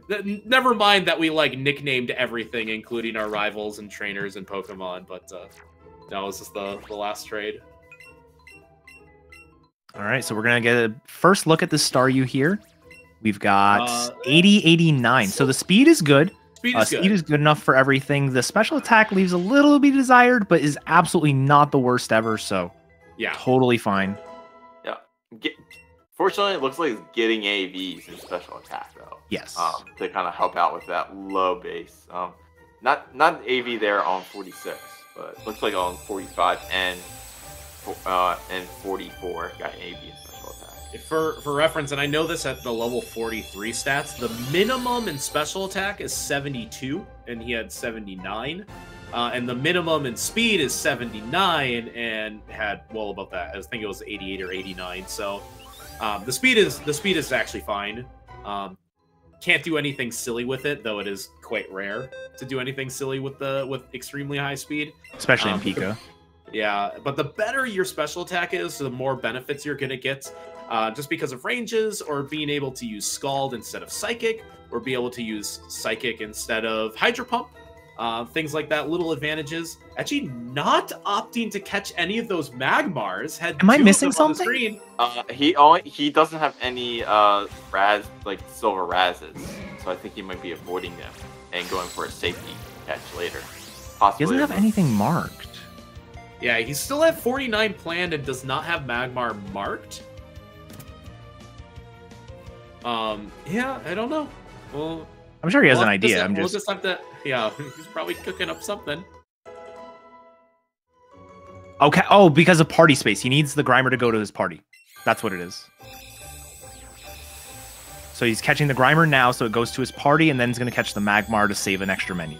So, yeah, nice little optimization. Though it could have burned him, but you're thinking that Grimer should be more than common enough to see one soon, and then still get a Magmar to spawn. Though it's not guaranteed. Yeah, an idea that you could do if he's taking that gamble already. Another gamble that you could do, since he's out of those silver Razes, is you can actually go down to the TED fight and then pick up the silver Razes that are behind the ladder. We grab those in all obtainable Pokemon every time. You could opt to do that. A normal Raz plus a double Ultra Ball should be okay. He's actually going for an Ultra Great, which this is not I think it's just giving him more. I think it's just giving him more opportunities with his Ultra Ball count. Because obviously, if you use 2 Ultra Balls, that's like if you had only had 2 Ultra Balls left. I think he had 4. I think he had 4. He has 3 now. Now he has 2. Now he has 2. That means he can do this throw twice instead of just banking on 1 double Ultra throw. It also is a little bit quicker. And he does get it on that once. All right. So Etchy is officially done. At the moment, Amber also gets a star. We can check the CP right off the bat here. It is 1057. Okay. Still a little below average, but maybe a bit better than Etchy's, though CP can feel like it's a lie sometimes. Absolutely. I can also compare, like, I had 2 back-to-back runs where I had a 1075 star, and it was the worst star of all time. It was minimum special attack, so it was just 0 IV. And its speed, I was speed tied with the Ninetales. So I was like, well, this is awful. This is like one of the worst stars ever. And it was technically above average CP. My very next run, I get like a 1060 something, and it's one of the best stars I've ever had. It was near maximum special attack. Its speed was acceptable. So I'm just like, well, how was this a lower CP? And just complete opposite ends of the spectrum in terms of just how good it is. And it's just because only 2 stats matter, really. Yeah. So Headstrong getting her star here. We have a 1057, so it's identical star to Amber's, which is kind of interesting. We're going to see Amber's stats here. 8094, so incredibly fast, and that's about the same special attack as Etchy. Yeah, just a little higher on the special attack, but yeah, very, very fast star. Another thing worth mentioning, so Etchy off of the Magmar catch was able to get 2 very, very crucial evolutions. Got both the Ponyta evolving into Rapidash, which Rapidash is going to be the new ride Pokemon. You cannot ride Ponyta, so did need that evolution. Also got the Doduo to evolve into Dodrio. Dodrio is a common Pokemon for us to use as the second player on another fight later on. So has that option over having to hit like an 85% Fire Blast.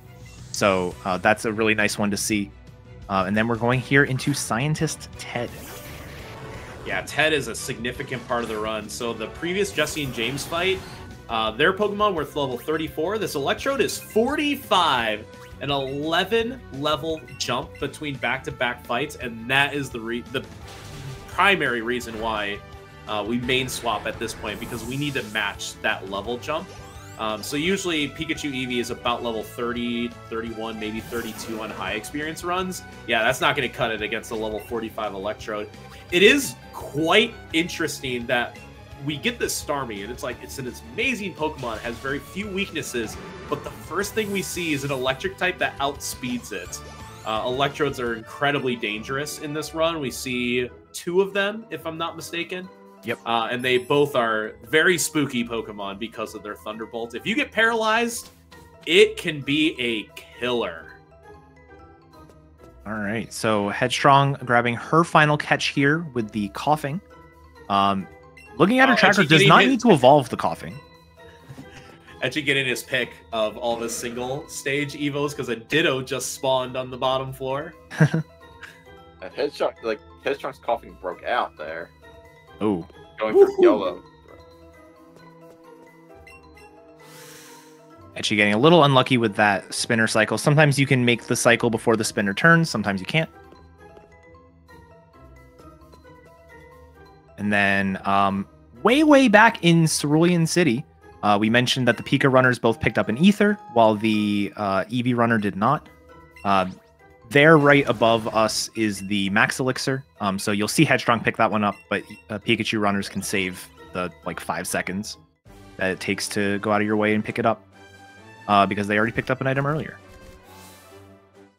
Yeah, this pace is still pretty decent for Etchy. He's probably thinking like if he did all like PB strats, this could be in that realm of like a 300, 301 a bit more comfortably. But knowing that he's got a bit of a lead, will probably take some slightly safer measures. But still a very quick run. It's not going to be a world record pace. Yeah, and so, again, depending on if people have seen the run before or not, you might be curious why we are fighting Blaine, the canonically 7th gym leader, 3rd. This is the 3rd gym that we're facing. And it's because Kanto is super open world. After the first 2 gyms, you can basically do everything you want. And this just happens to be where we are when we have our new main Pokemon. And so we're going to go ahead and fight Blaine here, and then make our way over to Lieutenant Surge and Erica, who's supposed to be 3 and 4, and just completely obliterate them with our new over-leveled main Pokemon. I just took a look at Headstrong's stats. Special attack is fine. It's kind of in the same realm as like Etchy's. It's like, it's not terrible. Maybe a little bit something to be desired.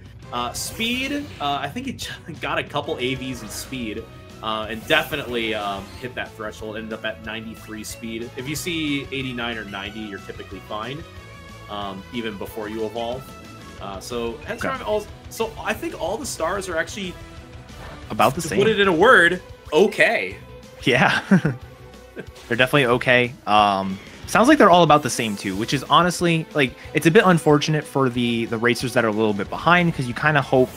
Like, you never want somebody to, like, do poorly, but you kind of hope that the person in the lead is going to have a worse star than you do, so that way you can try to save some time.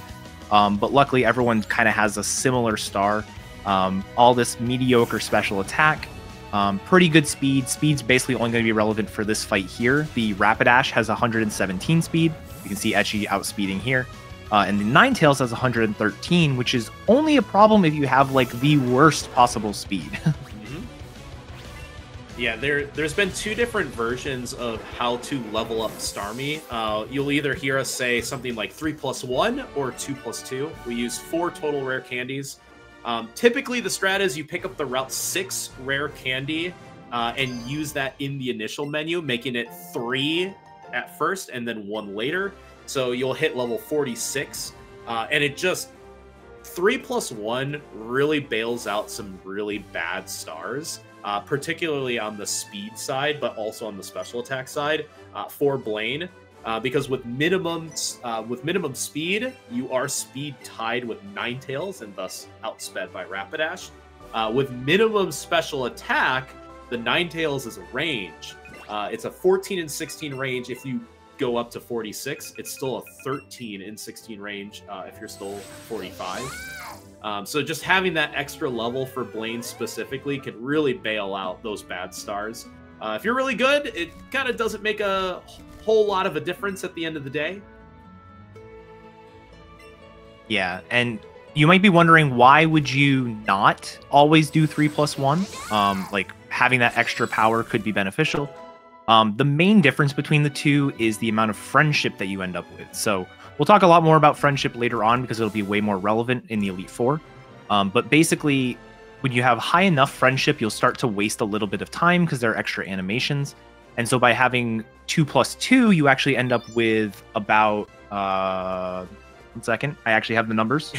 you definitely have a spreadsheet for this. I do have a spreadsheet for it. So you end up with 3 less friendship overall. And that basically makes it so you are guaranteed to almost never end up with turnarounds, the basically negative side effect. You're almost never going to have a fight early.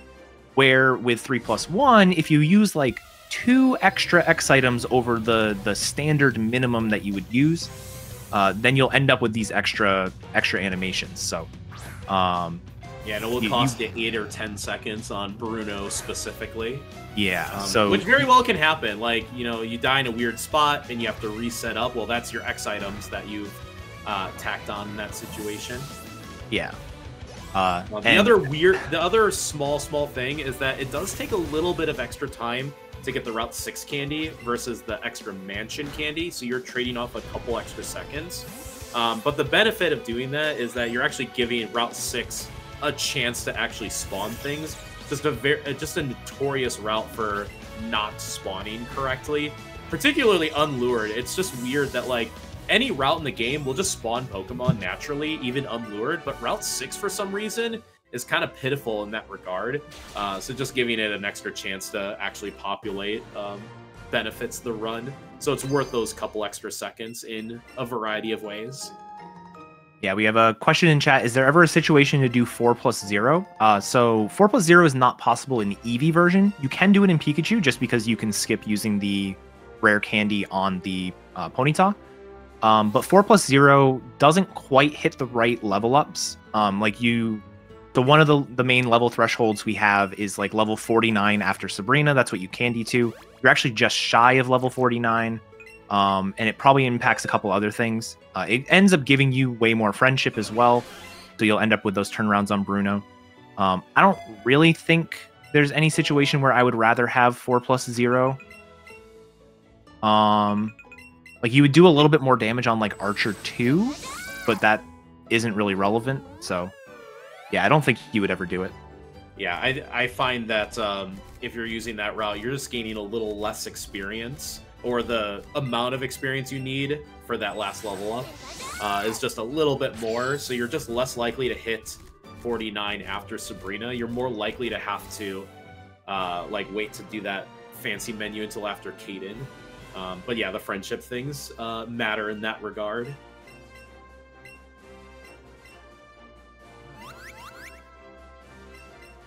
I just find this incredible that that Ecchi went from a 28 rock tunnel exit and missing Psyduck to still having about as clean of a catch route as one can ask for. Like I can't imagine like his heart rates or his blood pressure just thinking, man, I need everything to spawn. I need everything to spawn. Otherwise I have to do emergencies. And to get the Tangela and the Magmar in probably the best case scenarios, the way that they spawned was just super beneficial for that late game.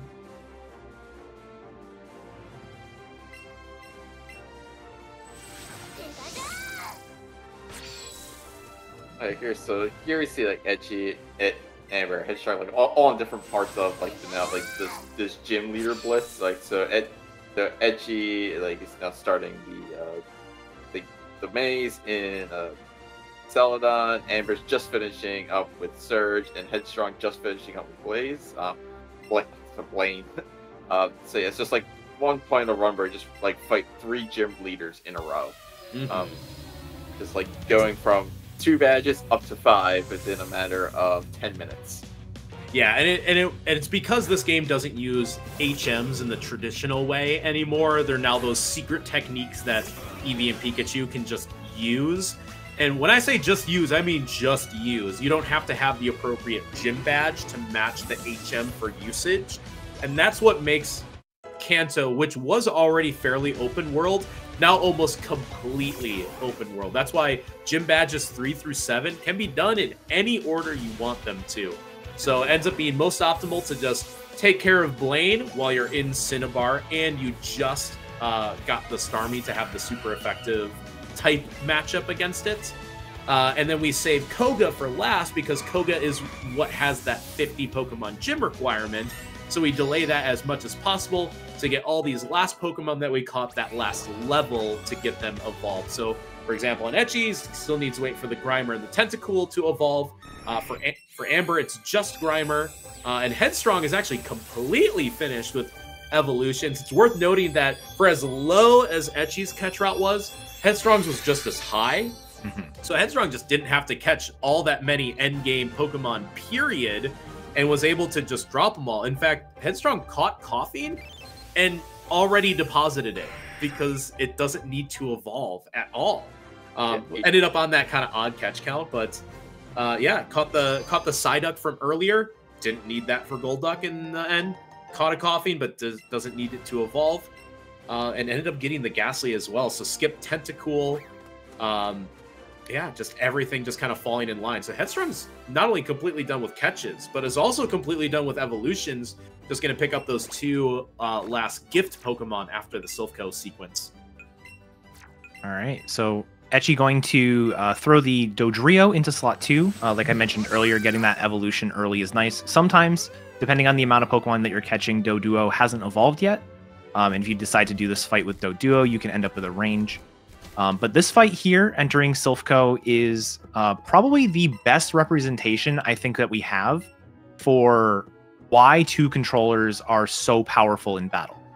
So most of the other fights that we've seen have been, you know, our Pikachu or our Eevee or the Nidoking in some cases is our main attacker, and we're just going to feed it X items with the other trainer.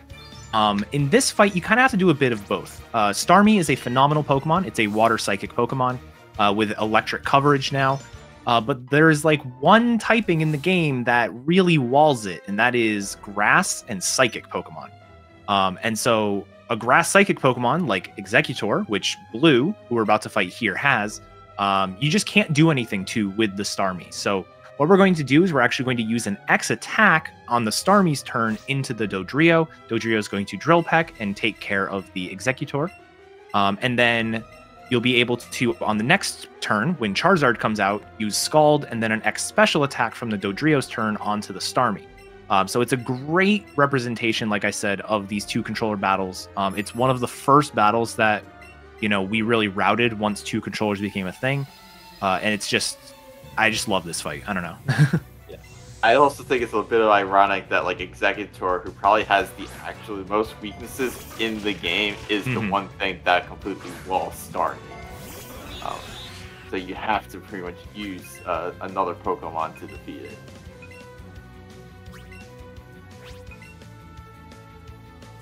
But yeah, and you might see like other trainers use a different Pokemon. So another common Pokemon to use for this fight is Rapidash, and so use an X special attack and use Fire Blast. Of course, like Fire Blast, as we all know, has a chance of missing. So like you're introducing risk into the run. More recently, other people have like gone for Magmar strats if you end up in a situation where you need to catch one. Because like Magmar, you can use either an X attack or an X special attack, and use Fire Punch or Flamethrower in that situation. So like multiple ways to get around it, but both involve using a Pokemon that does super effective damage to the Executor. And he did catch Magmar this run. Yeah, so yeah. It's not in this party, so. All right, so Etchy getting the Grimer evolution that officially puts Etchy and Amber. They're still one evolution behind Headstrong, but they are on the same Pokemon count now, so we can get a accurate representation of how far ahead Etchy actually is. And it's basically just this blue fight. So even though we were kind of, you know, gassing Etchy up, saying, you know, he's, you know, so far ahead and all this other stuff, like it's only one fight realistically, and a fight's only about a minute. So there's a lot of things that can happen. This race is still, you know, up in the air. It's definitely Etchy's right now, but anything can change, especially on this next fight. Yeah, I think Amber gained a lot of time by not having to catch as many things on the Beast game, on Route 17, Route 21, and in Mansion. Just like not having to catch things like summoning, desummoning controller, having a breakout on Magmar. Like those are all things that cost Etchy some time there. Yeah, I was just gonna say those bad catches can cost you time just by flipping, menu scripts, like having to hit Silver Raz and getting a breakout, going on and off the land on in that spot. I think that in itself was like 7 or 8 seconds. It's like a small little movement. All right. Yeah, we got the Archer fight here, the true double. Ooh, and a really bad start for Etchy. It's paralysis turn 1. That can turn out really ugly here. Because you just don't have any good opportunity to get rid of the paralysis here. And it just did just over half, so he has to heal here. Can't heal the paralysis. Yeah, you almost always have to super potion after a Thunderbolt. Oh, doesn't even have anything to heal the paralysis with. Getting the self-destruct there is very, very nice. Wait, did he use a shell or the other full? He used it on Blaine. He used it on Blaine with Fusion, okay. He doesn't have anything. Oh, but he Raticate going down is very big. Yeah, so 2 good things happened here. Was one, he did hit through paralysis on that first turn, because you can get paralyzed into fully paralyzed like in one swoop. So he did get rid of the muck, which is extremely important. And then it really helped out that the Cubone did target a Bone Meringue and hit to KO the Raticate after the self-destruct. So if all goes well, this is still a 4 turn for Etchy. I mean, it has to hit through this Dark Pulse flinch chance. Yeah, I think barely. You outspeed that? Still outsped it at half. At that if you don't believe in plot armor now, believe it. Wow. Getting paralyzed and hitting through paralysis all 4 times and still getting the optimal 4 turn is incredible. What? Why is Weezing so slow? I'm so mad. I didn't particularly see how Amber's start was, but the Raticate is still on the field. And this is always the problem with the double fight, is that Rival tends to have pretty bad AI, like will opt to just focus energy for no reason, and it just doesn't help you at all.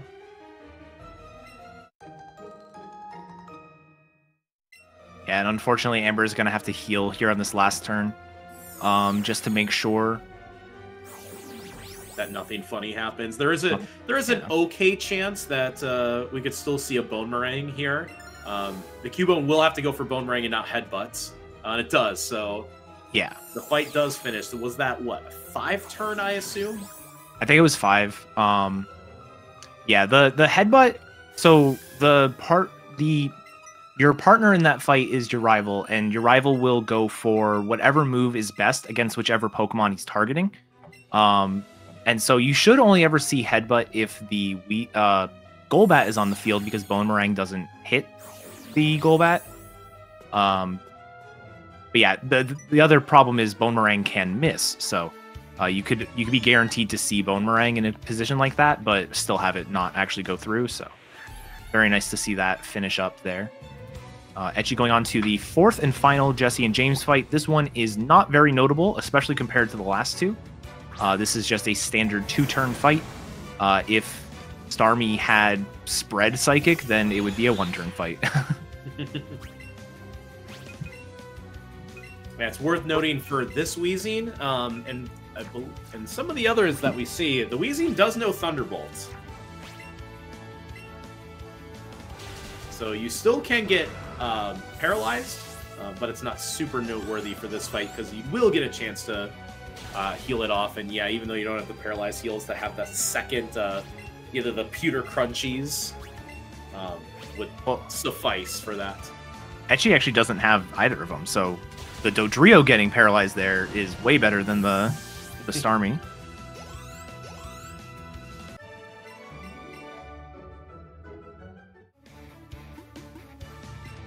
All right, so Etchy still kind of maintaining that 1 fight ahead lead over Amber. Amber did have a worse Archer, even though Etchy got turn 1 paralyzed, and somehow Amber still had a worse Archer, even though it was kind of a standard one. So Etchy did save a little bit of time there. 1 fight ahead, but it's a double turn. It's a double battle fight, so So yeah, it'll be interesting to see. We're officially in what we would consider late game, so this will be interesting.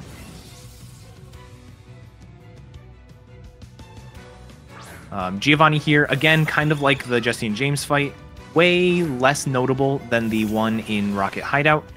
This is a standard use an X special because you're going to get fake out anyways, and then Scald to finish out the fight. Yeah, you can see that. This is Starmie at its best.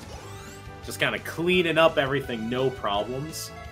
So aside from that initial TED fight and the other Electrode that we saw on Archer, those are only really the two problematic things for Starmie early on. Though we'll see those late game fights provide their own challenges.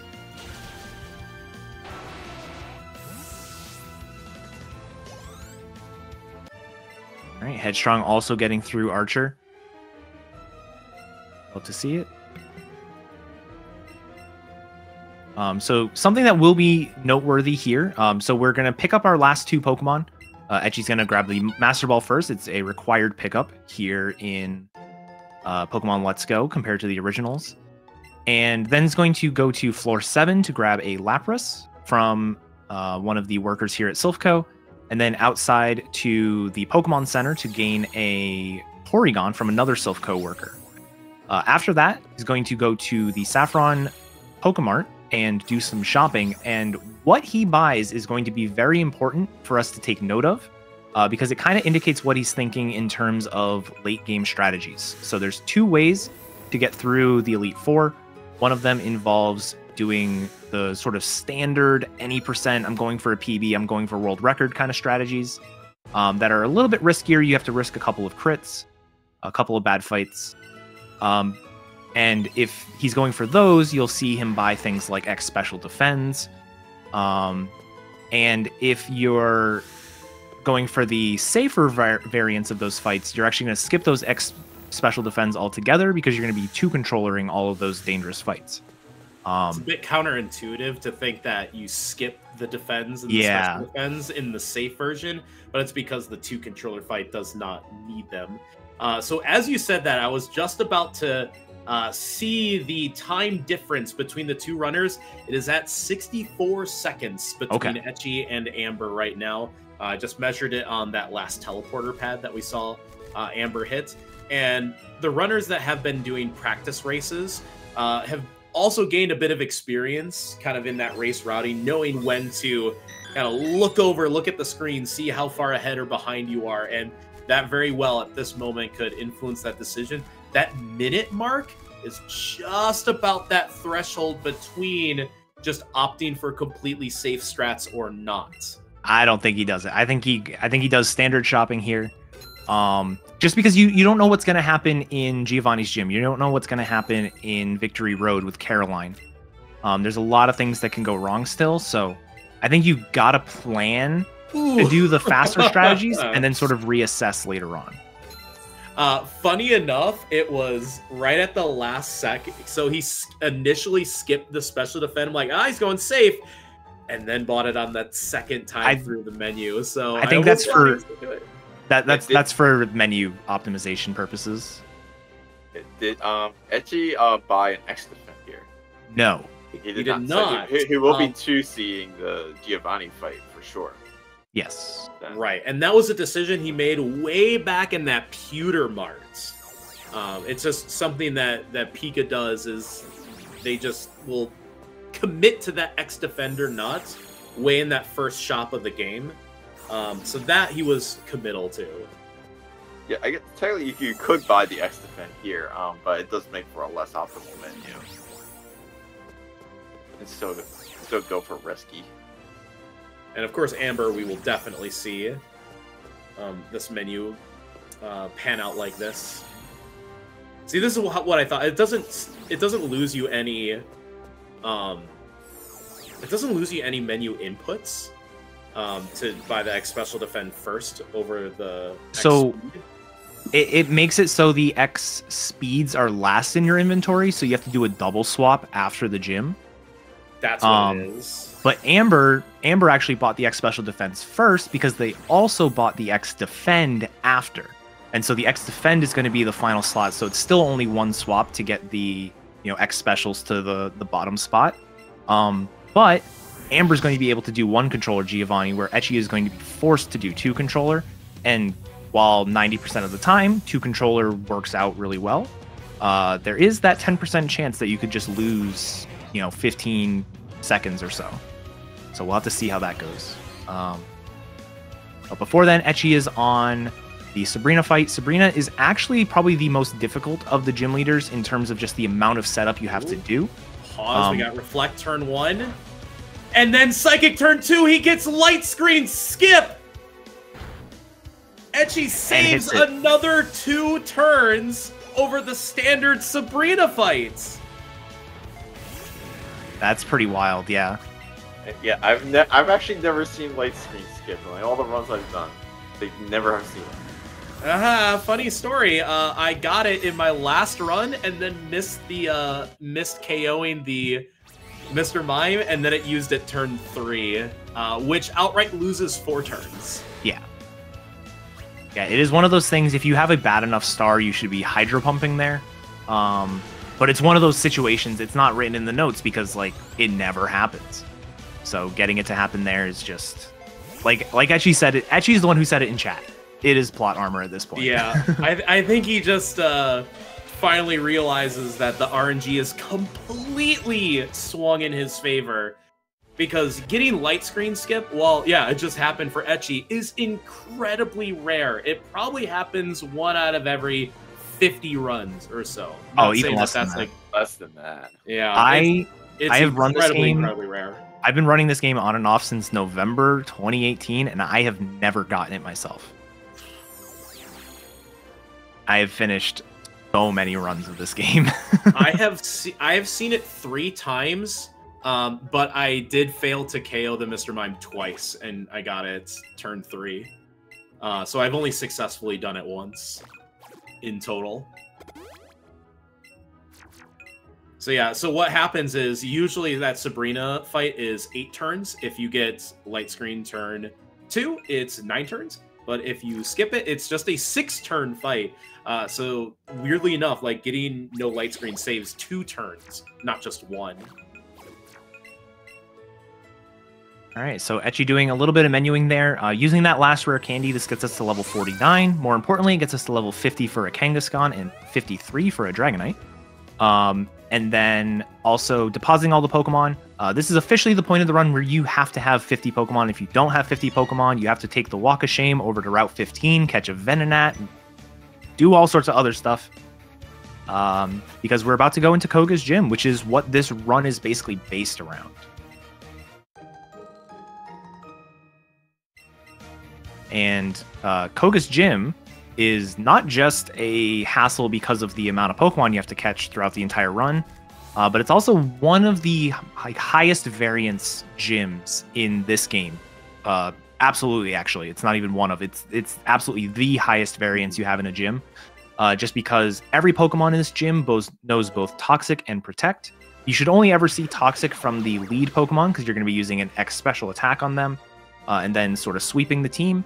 But every Pokemon can Protect in front of you, so optimally, this is like a 8-turn gym. Well, actually, optimally, it's a 7-turn gym. But the best you can hope for is an 8-turn gym. It could be as bad as a almost 20 turns, just depending on the luck you get. I would say that if most people get a 10-turn gym, they're usually pretty happy. Yes. And noting that, it could have gone better, but I won't complain about 10. But if you get 11, you're like, it really should have gone better. So it kind of teeters on the plus or the minus side of okay. Caden is notable not because of just Toxic Protect, but it also that Muck knows the move Minimize. Thankfully for Etchy, did not see Minimize. Move that just boosts evasion. And then you can just start missing, and then bad things start happening, especially if it stacks those minimizes. But Etchy had as perfect as a Caden as possible, a 3-turn, not seeing Protect on the Beedrill, and seeing Protect on the setup turn for the Muck. So far, so good. I'm waiting for turn 1 explosion from Wii thing. Yeah. That's why I had to change it from an 8-turn optimally to actually it's 7 turns. Yeah, so usually what you hope for is, again, turn 1 protect on your setup turn and then sweep without ever seeing it again. That's a 5-turn fight. But there is another very small percentage chance that Koga can lead explosion, which tends to not even kill unless it crits. And in that case, you're actually a little less likely to even see protect on the other Pokemon, because Koga is a little bit more incentivized to actually go for the KO instead of stalling for protect as well. Oh, we see a minimize on Amber's side. We did see the minimize into protect. Okay, into protect. All right, hit through. We got a toxic on Etchy's side, so not too much trolling there. We'll see how the rest of the fight goes. Yeah, and then got protect on the heal turn. Yeah. All right, no protect there from the Beedrill for Amber, so worse fight overall than Etchy's, but still not too bad. Could have been a whole lot worse, especially with that turn 1 minimize. No protect from the Venomoth for Etchy.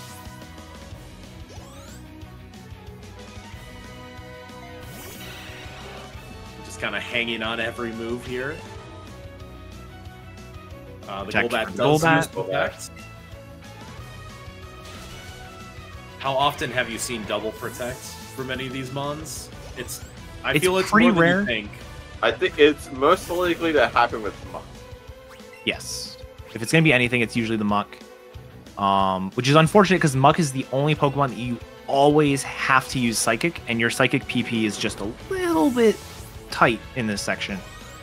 Depending on when you decide to use your Elixir, some people are going to use it earlier on, some people are going to delay it a little bit longer. So it really, like, the best place for fight for Etchy, so 10 total turns in the gym, which again is on that, like, okay, good enough. Yeah. Yeah, so the best place in terms of safety to use your Elixir is actually between Caden and Koga. But you just, like, you're not going to menu there typically. So you have to kind of decide, do I want to do it early and think I'm going to get, you know, a decent Koga's Gym? Do I do it later? And, you know, essentially have an extra heal menu. You're still in your menu, but you have to go into the healing box.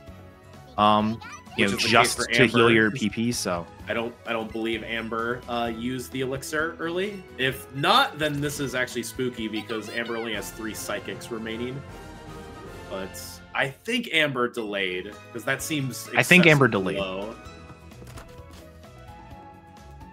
And if Amber did delay, this is actually a decent amount. With that protect there, I think it ruins it. Yeah, I think if you have 10 Scalds and Psychic left, you can actually delay all the way and then, like, Elixir during Rival 5. Although that's not really worth it in Pika because you always have to X speed in Pika. So never mind. In this case, Amber had a 12-turn gym, so again, just another 2 turns slower for the player behind. Again, I just think it just comes down. It's things that are RNG that you don't plan for. It's not that Amber's playing riskier and getting punished. Amber's just getting RNG bullied compared to Etchy, and I think that gap is going to be a little bit wider. I am just going to double check. Things that seconds here. Things that are in your control. Etchy completely messing up approaching the gym there by going in the middle of the walkway and wasting 2 seconds to have the rival walk down to you.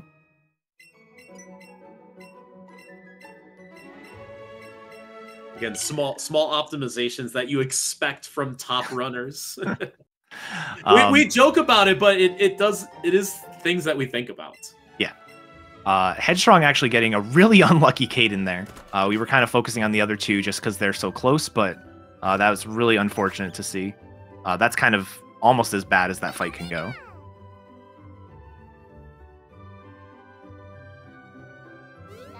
All right, both runners, Etchy and Amber, using a Repel. Now that we're through Koga's Gym, we don't need to see any more Pokemon. In fact, we would like to avoid them, so just going to have a Repel up for the rest of the game, and then make our way into the final gym. So what was the difference when I said after Silphco? It was 64 seconds. Yeah, that has swelled to 81 seconds now. This is in the realm... It's getting to the realm of... You can take off 2 of those seconds because that's not accounted for the the messing up of the rival talking. So 79. Yeah, that is in the realm of doing everything safe and there being no way to catch up. It's not quite there. Caroline still exists, as well as some pretty niche Naomi things that can happen. But it's getting close. So you'll probably see a 2-controller Samuel from Ecchi. Maybe not. He likes to play risky in the end game for some reason. Maybe he should just do it for content. If you're listening, content is important. Yeah, you'll probably see the 2-controller Samuel. You'll definitely see the 2-controller Giovanni, like we mentioned. Even if the Rapidash lives on Giovanni, it'll be it'll only be like 20 of those 79 seconds at most. I think it's even less because it's 20 for Champion, and Champion's a longer fight, so it's probably like 15. Yeah, I just had an idea. I don't like that. Ecchi typing in chat. We're not putting a wheel on stream. There's no more wheels, okay, chat? Done. Well, I mean, we did have that one wheel for upper round 5, and it was, if I remember this correctly, and you can correct me if I'm wrong, it was Ecchi versus Haz versus Plot Armor. Yes, it was. I think Plot Armor won that race because we are definitely seeing Plot Armor completely dominating this round 6 grand finals.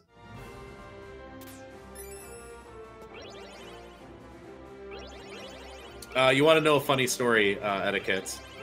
In my diploma run yesterday, since I had an extra level going into Giovanni's gym, I was actually level 50 for Samuel. I got to psychic the Nidoking. Yep. It's actually the same threshold to guarantee Psychic. No, for Psychic to be better than Hydro Pump, it's the same threshold as the Psychic Stomp threshold with level 49. I think it's like 138 or something like that. Yeah, I think I had 141. Jesus. Yeah, and it was 153 or 154 finishing the game. Just one level higher, though. Yeah. Here we see Ecchi go for the 2-controller fight on Giovanni. So we're going to see turn 1, like, he's going to sacrifice his Rapidash to the poor Earthquake from the Dug Trio. But in exchange, he will get, like, a Scald off without having to 1x defend and to just essentially just take turns and risk crits. Unfortunately, that means after the fight, he will have to heal the Rapidash and essentially use heal the Starmie too. But it's worth it for the safety of this strategy. Yeah, especially when you have a lead like this. Like a completely risky, like a PB strat versus the safe strats for this gym, can net Amber like 25 or so seconds back in that 20 to 25 range. Like just between the 1-controller Samuel and the 1-controller Giovanni. So we will see Amber catch back up a little bit, barring, any kind of nasty crits on this Giovanni fight. But this is one of the 4, quote, dangerous fights. Yes, Archer is the most annoying fight of the game, but Giovanni starts a sequence where Giovanni, Agatha, Lance, and Champion are really the 4 fights that can crit kill you, whereas everything else in the game, even a nasty crit is kind of recoverable. It becomes less so starting with this fight. So really important fight on Amber's screen right now. Right. Yeah. So first turn, you're going to see Amber use an X defend. So if you're going to get crit, this would be the one turn that would possibly be okay to have it. Like that? Which like happened. That. Yep. Because you do survive, but yeah, you can live in full. Commentator's curse. But it only costs a turn. All right, now you're all set up, so you go. You have to X defend because the Dug Trio is faster. 28 HP plus the level up. That's going to be safe for Pidgeot's quick attack, I believe. Mm-hmm. Yes, that will be safe for a quick attack. So we'll be able to see Amber go straight out of here without doing the menu that we currently see Ecchi doing. And yeah, another thing that's worth mentioning about the different strategies here. So I mentioned earlier about the friendship and how you really want to not use too many extra X specials and things like that. too many extra X items to gain the friendship. If you do the standard 3+1 strategies and have to go to +6 on Lorelei, which a lot of stars have to, if you use even one extra X item, you will end up with those extra turnaround animations on Bruno. So Ecchi did the 2-controller Samuel, which is an extra X special, but was able to save the X defense on Giovanni. So it's actually still a net 0. And that extra, extra X item for that extra turnarounds isn't going to happen. It is possible still with like Naomi, for example. You can sometimes want to use 2X specials, so still has an opportunity to use an extra one, but will most likely be safe there. And according to Kahuna Pat in chat, we've got, it looks like a 78-second difference between the two. So was able to save some time by using one controller, but obviously lost a little bit of time because of the critical hit on turn 1, so didn't get the full benefit. Yeah, Amber will gain a little bit of time back here just because like she didn't have to heal after the battle, so that'll be about like 7 or 8 seconds. So yeah, I was gonna say it's a bit closer to 70 on the gym exits because there was that extra menu on the Ecchi side. Correct. Ecchi talked to Alexa. Funny enough, like one of the strats that you can do, but only on the Eevee side, is that since Rival has Jolteon instead of Raichu, if you're a Pika player, the Jolteon has much higher speed. So it is never possible for the Starmie to outspeed the Jolteon, but it is if it's the Raichu. So there are some kind of niche strats that you can do for this Rival 5 fight, but it's really only possible for the Eevee side where you can one controller. You do have to do some more risks. You do have to risk getting sand attacked, and you have to risk hitting a Hydro Pump. I don't think Headstrong Speed is even at that threshold. It's good, but I don't think it's quite that great. But instead, I think we'll just see some normal risky stuff through. The risk is only going to pick up on Amber's side from Victory Road through the Elite Four, because this is where the risks can start being utilized. Because usually Starmie is just like, I'm just going to pound everything. I'm just going to 100% guaranteed KO everything in my way. But now we're starting to get to the point of the run where Scalds might not be good enough. Hydro Pumps are going to be a bit more required, and in this next case, Hydro Pump can be a range. So it'll be interesting to see how safe Ecchi wants to play through this section versus how risky Amber wants to go at the same time. Yeah, I think the two main risks that I can see, I guess 3 main risks that I can see Amber doing just to try and save like any crumb of time are going to be one controller Naomi, which is the next battle that you're going to see Ecchi going into very shortly. Going to +4 on Lorelei, which is something that good stars can do. I don't think anyone's star is really good enough to justify doing it. So Amber would have to do it as sort of like a last resort kind of thing.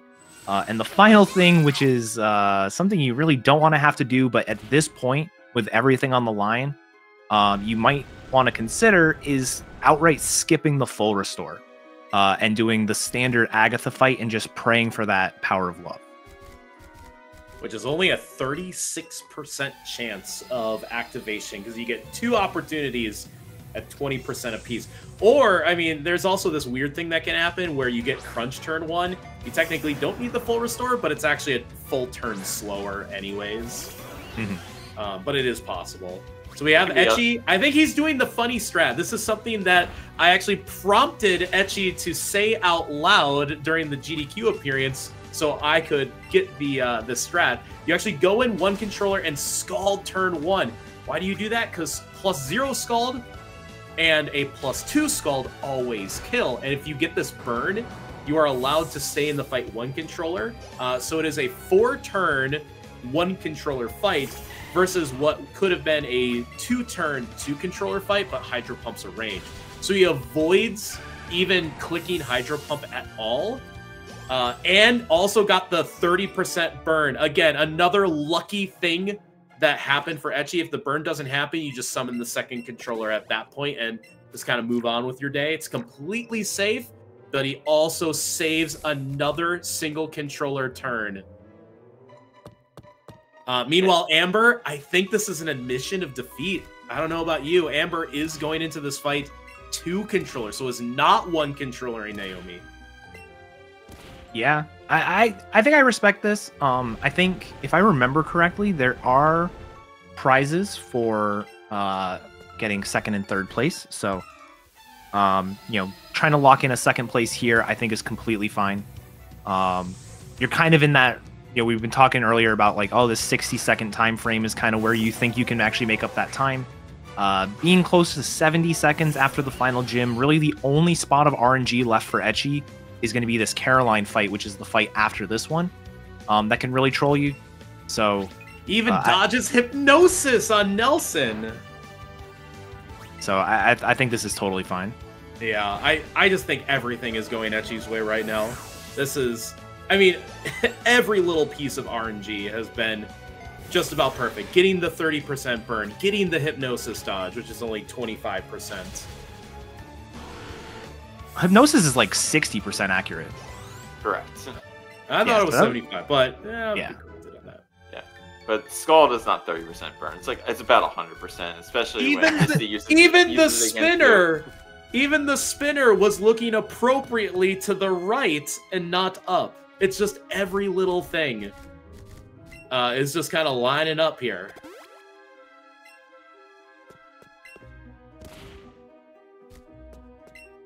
Yeah, the only time I've ever seen the cycle that way is in a mount skip run where you actually don't fight that trainer. So that's the first time I've seen the spinner actually looking to the right already.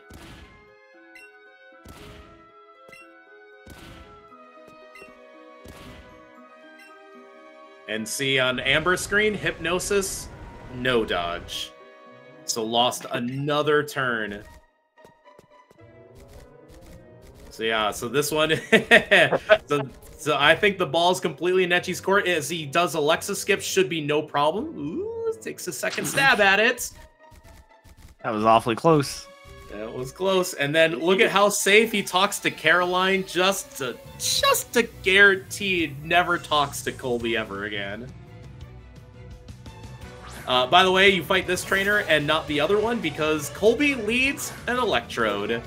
And based on the other 2 Electrodes that we saw, that's kind of bad. So we opt to fight the Jinx here, which we do have to hit a Hydro Pump on, which, funny enough, will be the first Hydro Pump he clicks of the run. And he gets it. I actually think Kobe has 4 Pokemon, too. Yeah, Colby does have more Pokemon and leads Electrode, so it's very bad.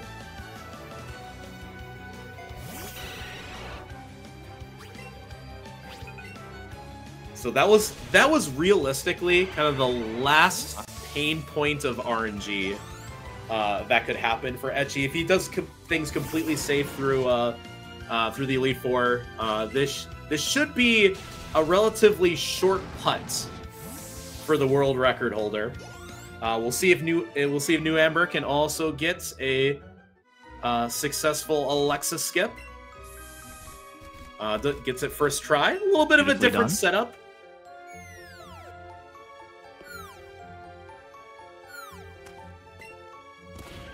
And we'll have another Hydro Pump coming Amber's way here. They were different. Headstrong also on a Hydro Pump fight. Yeah, I was gonna say they're different Ace Trainers, but that was a beautifully synchronized Ace Trainer swoop in between Amber and Headstrong there. Amber got put to sleep again. This time with Lovely Kiss. Is that the one with 75% accuracy? That's the one with 75, I think. Yeah, that's what it was. And missed with the Hydro Pump. Ugh. But got it that time. Yeah, Amber not exactly super fond of Caroline. Amber was a little bit behind me in our round 3 race and got totally bodied by Caroline. I know the feeling because it happened to me in my round 2 race against Ergo. We kind of deemed it the big 3. It was Archer, Caden, Caroline. Ended up being the biggest RNG points of the run, especially with the safe strats developed.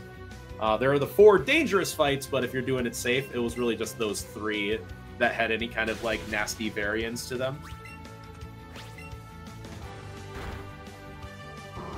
All right, so Etchy getting through Dawson here. Then we'll see if he decides to pick up the full restore. Believe it or not, kind of like the X special defends, if you don't pick up the full restore, it means you're doing the safe strats. But you're either doing it very safe or very risky. Yeah. Yeah, so we'll see. I'm not sure if Etchy's, been acquainted with the Lapras strats that are possible on Pikachu version, but we'll see. At this time, I would like to shout out our tech crew for the tournament. We got Jordan behind the scenes, helping out on tech, and you can definitely tell that Jordan is on tech. Our friend from the UK, because he spelled plot armor with a U, which is the British way of doing it, but we love it. So thank you, Jordan, and our entire tech team for putting this tournament together.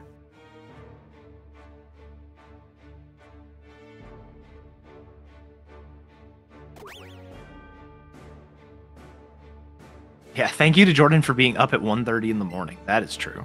Yeah, too.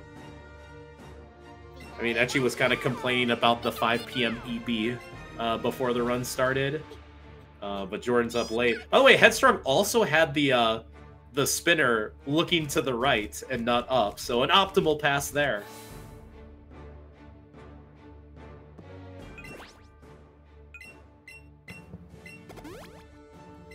All right, so Etchy gonna heal here, and then keep Rapidash with him. In normal, record PB attempts, you would see runners deposit the Rapidash, but having a second Pokemon with you is just kind of like we were mentioning earlier with like evolving Bellsprout, evolving Oddish. Just having that second Pokemon with you can be really nice to just get you out of some sticky situations.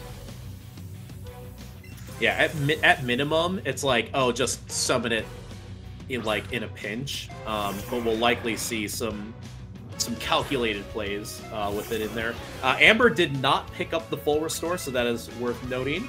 And Headstrong about to do the Alexa skip as well. Wow, that was the fastest Alexa skip that we had of this round. No fear whatsoever. So here on Lorelei, we'll see Etchy go to +6. It's the only variance. It's a pretty high threshold, special attack threshold, to be able to safely go to +4 and only use 2 turns to set up. But with this lead, easily just go the 3-turn setup, go +6. No issues, no ranges whatsoever on Lorelei as you sweep her team.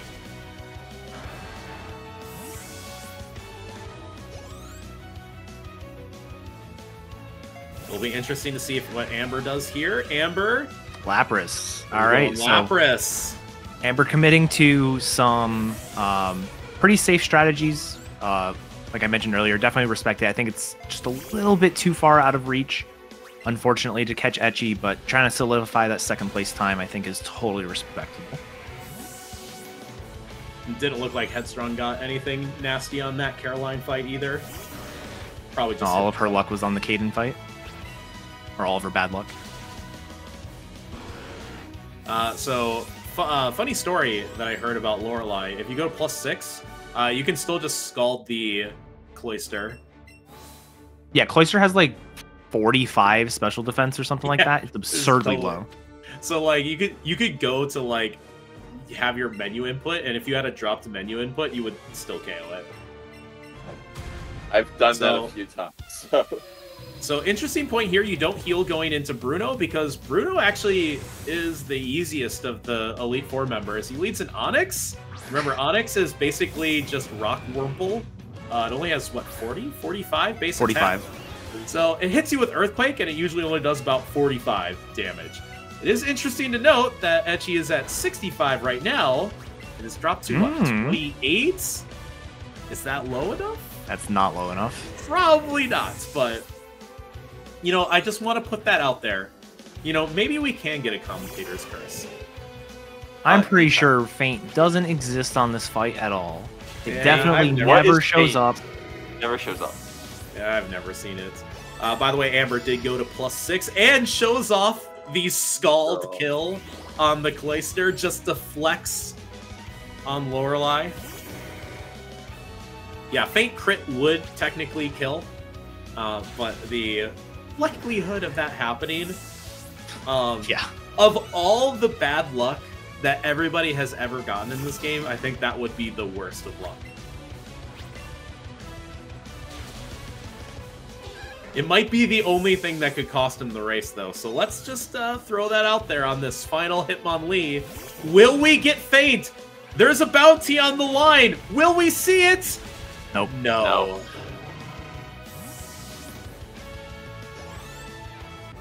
And Etchy is through Bruno just as Amber is starting. All right, so we're on to Agatha. This was typically where, like, the most dangerous 3 fights of the game would be. It's very appropriate that they are the final 3 fights. But Etiquette, you actually did a ton of work routing some very safe strats for it. So you want to explain how we are likely going to be seeing Agatha here? Yeah, so actually, I don't think we're going to see Agatha this way for Etchy. I think we're going to see it for NewAmber. But basically, Agatha, the main drawback of Agatha, the main danger is if you get crunch, defense drop, crunch turn 1, like there's a lot of like these awkward things. The standard way the fight's going to work, the way you're probably about to see Etchy do it, is you get turn 1 glare. When you set up an X special, turn 2 is going to be crunch, where you set up an X speed. You then full restore. Ooh, and he gets crunch turn 1. And never mind. So this is going to be a little bit of a variation. He's going to actually set up on the wheezing here. But basically what you can do to avoid this kind of sticky situation is if you have a Pokemon in your party that is weak to electric moves and not to poison moves, you can start the fight in 2 controller and just set up during the fight. So you can X special and psychic, you can X speed and psychic, and then you can actually X special again and scald the rest of the fight, depending on your star. And it's important that you have the Pokemon that's weak to electric moves and not to poison moves, because you want the wheezing to come out second. If it's weak to poison, it'll be 50-50 if Agatha sends out the wheezing or the Gengar next, and you need the X speed to be active before Gengar comes out. So otherwise you will get vaporized by Shadow Ball. Yeah, you will. So the infamous line of you need a bird or a fish, talking about specifically Dodrio and Golduck. You'll actually see Amber here using a Lapras, which fits the bill perfectly. So that's the safe way through Agatha. The safe way through Lance is a little bit more complicated because you don't want to have a second Pokemon with you on turn 1, because you can't actually KO you can KO the Seadra that leads in 1 turn, but then you're too slow for the Aerodactyl that comes out next. So what you actually do is you will standardly start the fight in 1 controller, use an X speed or an X special, and then summon the second controller on turn 2 to get rid of the Seadra and then blow through the rest of the fight. Amber has a Lapras, and Lapras is just bulky enough to actually live any of the attacks that Seadra is going to have, which is not the case for all of the other Pokemon that satisfy the requirement for the Agatha fight. So you're actually going to see Lapras most likely tank like a Hydro Pump, which will be really cool. Sets up the HP really nicely for the final fight, which again, you just go in with 2 controllers, you set up as you go. Ideally, your partner Pokemon dies in the champion fight on turn 1 or 2, and then you can just sort of do the rest as a 1 controller fight. It is still a little bit slower than a normal 1 controller fight because there's some extra lag that you get for having 2 controllers out. But it ends up being way safer. All in all of these strategies, if everything goes perfectly, it only loses about 15 or so seconds. But you do have the opportunity to have, for example, on the Giovanni fight, your partner Pokemon can live on the champion fight, which does waste about 20 extra seconds. So I just want to note before going further that between this run, Etchy did get a world record Pika run just this past week. Ended up getting a 259.31. It also got crunch turn 1 from the from Agatha in a run where he skipped the full restore. So he technically didn't need to use it, but he actually lost 2 total turns compared to it. So it's kind of wild that to see him get almost like crunch turn 1 2 runs in a row. Which is probably why he said unreal in chat. But yeah, having to kind of bail out of, if you start the fight one controller and then you bail out, it's no longer quite as optimal. Like, you say that it only loses 10-15 seconds, but that's if it's completely optimal in the safe version. If you kind of half safe risky, it's not like you're having the amount of time loss. You're actually adding extra time loss because you're healing outside of battle. You're summoning the second controller in battle in an unoptimal way. There's actually a funny race that we did where I was up by like 35 seconds or 40 seconds going into champ. Decided, okay, I'm just going to go safe for this last fight. Ended up losing 30 seconds. So yeah, it's completely safe. You only lose 10 to 15. You go safe for one fight, but do it halfway, and you're going to lose 30 to 40 seconds. Yeah. So that's why you see a lot of runners really fully commit to the safe strats to reduce the amount of time lost. Because yeah, completely safe loses you the least amount of time. You either got to go all safe or all risky to get the full benefits. Etchy looks like he did hit that range. It is worth noting that for Dragonite, you want to hit 140 special attack. We're going to see it on Amber's screen, 136. So the Dragonite is going to be a range. But Ice Shard. But obviously, with a partner Pokemon, you can just tap in that missed range. In this case, Lapras does have Ice Shard. So you could even get some chip damage in even before attacking. And sometimes things like Dodrio or Rapidash are even faster than Dragonite anyway, so you can Drill Peck or Stomp, respectively. And we do get Ice Shard to really make any kind of range completely obsolete at that point. Yeah. So here we go, Etchy starting the champion fight, 2 controllers. Yeah, so the way that this fight's going to work, you're going to X Speed and X Special on turn 1. Ideally, the Rapidash gets hit. And in Pika version, you really like it when the Rapidash gets hit and lives, because on turn 2, you're going to use another X Special to get up to +4, and hopefully the Rapidash dies to a quick attack. And then finally, on the Vileplume, you're going to X Special again, because Vileplume almost always goes for Solar Beam, which is completely safe. And then you'll be able to just finish the fight in one controller. So this is actually a perfect setup here for Etchy. We've seen a lot of these Rapidashes live, but or getting not that even get targeted. Awesome. Yeah. Yeah, in my experimenting, it was only about 50-50 for Rapidash to die. Dodrio ends up being a little less bulky, a little more likely to die. And depending on the Lapras HP, you get kind of the same situation. So again, perfect fight for Etchy 2 controller. He gets the Solar Beam as expected on the Vileplume, and he is set up fully and perfectly. Yeah, the one thing that can actually trip... Oh. I was going to say, unfortunately for Amber, the Lapras is already at full HP, so it's actually a bit more unlikely to be targeted or KO'd by the Pidgeot. It does get Air Slash, so not all is lost here. I don't think it's enough for the Quick Attack. I don't think Quick Attack kills from here, although I don't know the ranges as well. Yeah, not it's quite. Nope. Yeah, no, I was going to mention the only thing that you kind of have to be aware of. So standardly, the trainers are going to send out the Pokemon in the same order as long as you have the same Pokemon out. And that means that on this particular fight, Slowbro is going to come out last because Slowbro is just the worst Pokemon that Trace has against your Starmie. If you have 2 Pokemon out, the Pokemon that come out in battle are actually going to be sort of 50-50 depending on, am I going to look at what's good against Starmie or am I going to look at what's good against Lapras? So depending on your partner Pokemon may come out in a different order. And it's notable because standardly this fight, you just spam Psychic until you're out of Psychics, and then you Thunderbolt the Slowbro at the end of the fight. Slowbro can come out early, which can trip up some runners, but we should be able to see, I think because Lapras is also a water type, I'm sure we're probably going to see just the standard order. So, and that is a GG for Etchy. Yeah. That is GG for Etchy. Uncontested in this tournament is going to go 5-0. Our #1 seed and world record holder, holding out in every single match, on his way to the first ever Let's Go tournament victory. This will end up being about a 302. It's going to be really close to that 302 flat mark. but still an incredible time to get a 302 in a race setting, in a tournament setting. It is fantastic. Put your hands together for your champion. It's Etchy with a time of 3:02:02, 5-0 in this tournament, undefeated, and now again on your World Championship Sunday for Pokemon. He's basically your speedrunning world champion.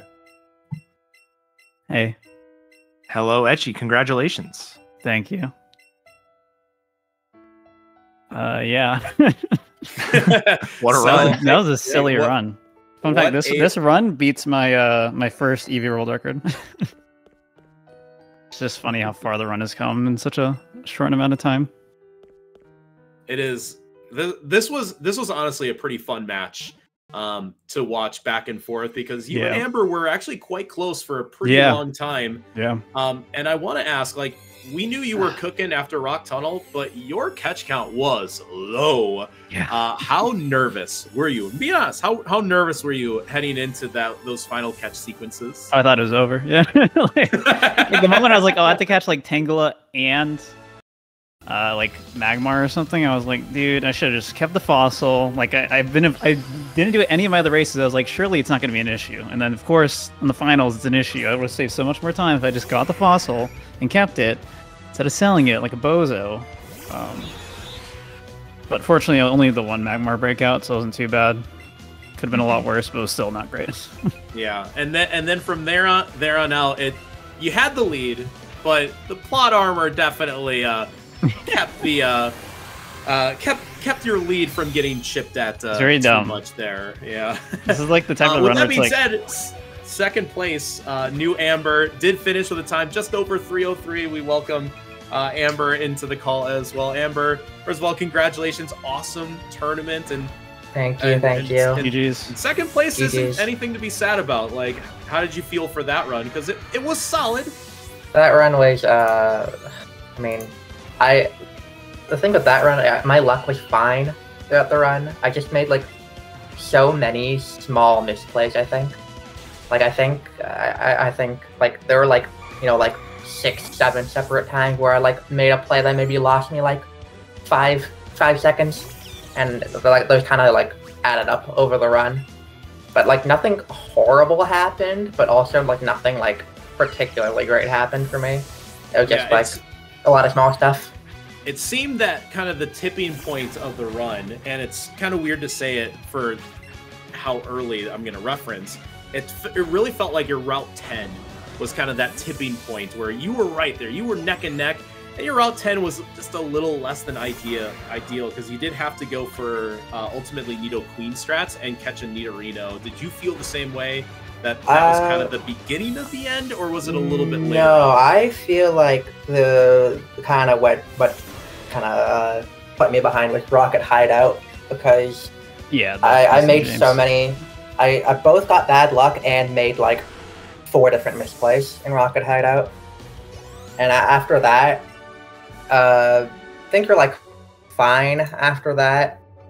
I would have probably pushed harder for first until I saw actually Sabrina, and then after that, I was like, I might as well just play for second at this point, because like the only way I feel like I could have won is that if something like horrible happened to Etchy, and at that point I should still be playing safe if that happens. Yeah, you were probably thinking like, I need Etchy to get Caroline or to actually get Fate.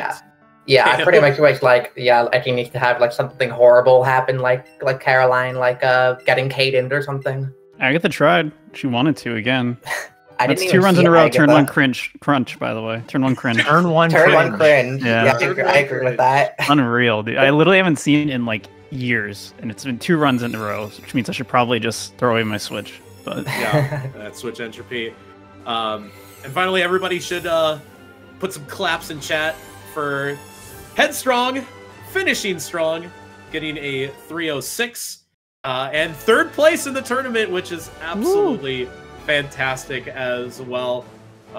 Thanks for hanging in there, Headstrong, for sure, because yeah, that's obviously a tough ask when you're up against Etchy and Amber, who, I mean, through the run, remember when the wheel was a thing and we were spinning that wheel? I mean, how everyone was like, can I dodge Etchy and Amber, so it's never an easy thing when you are paired against those two. So congratulations, Headstrong. Commiserations as well.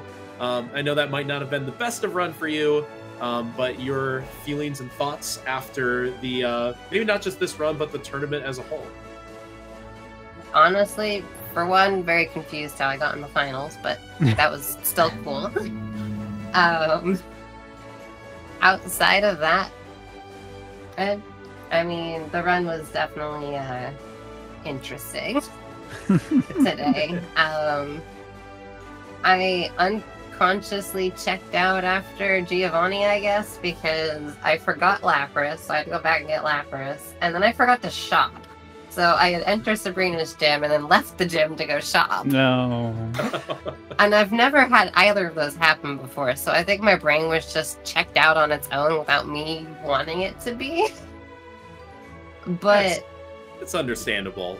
But it is kind of funny that we were just mentioning that Etchy's catch count was awful and low, but yours was really high. I mean, you had 35 exiting tunnel. Like, how did that feel to know that you had the luxury of a high catch count going into endgame?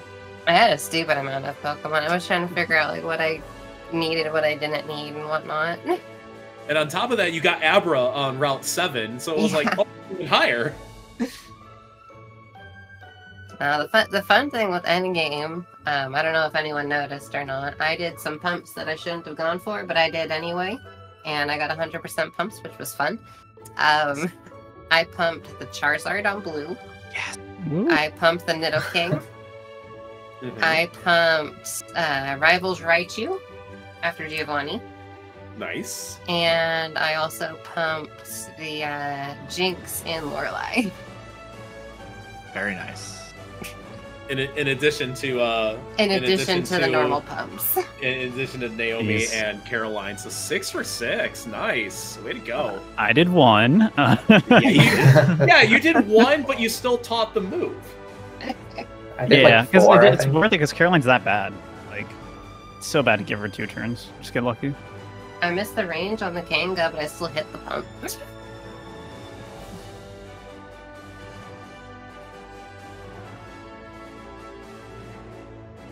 Yeah, I just wanted to open it up to the other commentators if they had any other questions on the tournament. I mean, this was a hell of a tournament. Let's be honest. It's been 2 months. You know, I know it's been a while, but like every single round was so much fun. And I'll open this up to anybody, and this includes the commentators and the runners.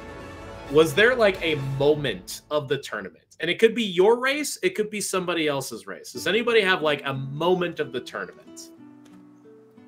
I mean, what comes to mind immediately is actually me.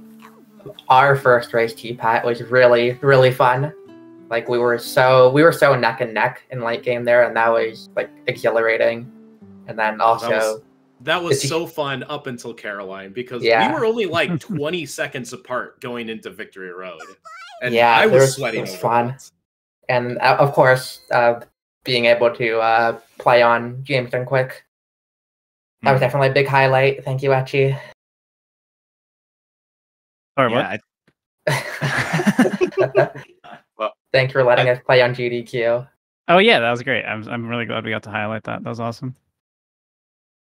Yeah, I think for me, as someone who didn't like partake in the tournament, just like thinking about how this tournament started, literally first race world record. Yeah. Yep. That is true. Yeah, Setting That the was tone absolutely for absurd. the whole rest of the tournament. Yeah.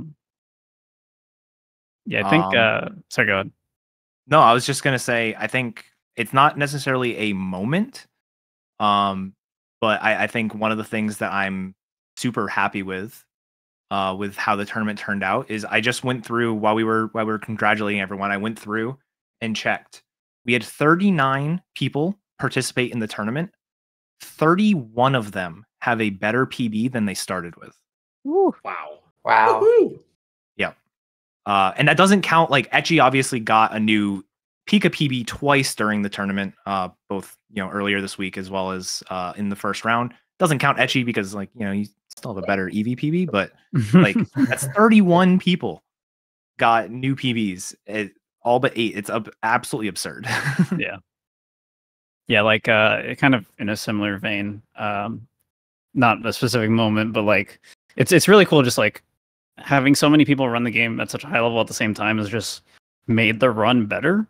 It's not like we found like massive, huge strats, but the run is definitely just faster than it used to be. Like we just made more realizations as a group about like certain catch rates and certain things that you can just go for and just hope it works out. It's definitely pushing me to look more into like routing like really niche weird ideas, even if they usually don't pan out. It's nice because for like the last couple of years, this game's been relatively slow. Like there's been still a lot of really good runners, but it's not anything like it's been the last 2 months. So it's just been really cool to see more people running and pushing the game further and further, and hopefully we can keep raising the ceiling of what is possible for this game. So yeah, I can mirror those thoughts too. Just to have everybody kind of work at it at the same time helps everybody. It helps all of our new runners, but obviously it's helped our top runners too, as we've heard from the PBs. But if I had to pick like a tournament like moment, did we have we had a shiny Snorlax, right? We did. We had a shiny Snorlax. I think that was probably the moment of the tournament, was to see that Snorlax be shiny. And it was funny because that same week I was in an AOP race, and King Trubs also got a shiny Snorlax. So for it to, if I had a nickel for every time somebody had a shiny Snorlax, I'd have 2 nickels, which isn't a lot, but it's weird that it's happened twice. It was just kind of that. It was kind of weird. But just to be part of so many close races, to have to game out of my mind against Amber was also like really special for me. To know that that run didn't have Rhyhorn and I was still in it the whole time. I was just like, how is this run this fast? But it's just shown how much that like we've come as runners. And then to have to try to do the same thing against Etchy in like the next round, and like just I was just trying to ball out there, and to get a 301 and still not advance, I was just like, man, it's so close. But yeah, it just felt like every moment was like the moment. Yeah, it's like really races like this, like we've done to the tournament, is like really motivating for me, because like when you're on the PB grind, like, you know, like 2 things go wrong and you feel like the world has ended because 2 things went wrong. But like doing races and seeing like, you know, like you can do a race where like, you know, like so many different things go wrong and you still get like a time that is really good. And it just goes to show, I think, like, you know, to not like, I don't know, get too down on bad luck when playing this game. Yeah, absolutely. I think the number one thing I think I realized, and I realized it before the tournament started when we were doing like those you know, the races before the tournament started, is just how consistent this game actually is. Like if you think about it in terms of like, oh, I want to submit this to a marathon or something like that, like I would probably have done an estimate that's like 10 minutes higher than it actually has to be. Just because of how many runs we've all done and just how consistent a lot of our times are.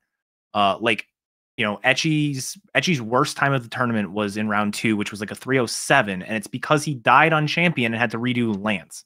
Like, those are the kinds of things that it's, you know, if that's the worst run that you did in the tournament, that's like obscene, you know? And it's just like the amount of consistency that we as a community have, I think is really, really inspiring. Because like obviously this run's a bit different than other Pokemon runs, but like there isn't another Pokemon run like that. Like you can't have that level of consistency in other games. It just doesn't happen. It really highlights just how special this run is in terms of, you know, there's an absurd amount of RNG and different things that can happen, but if you're a really good player, you can still consistently get like within a range of times, assuming you don't die, right? So like just being able to see that, and like Amber was saying, seeing what kind of times you can get when you're not just PB or bust is really cool.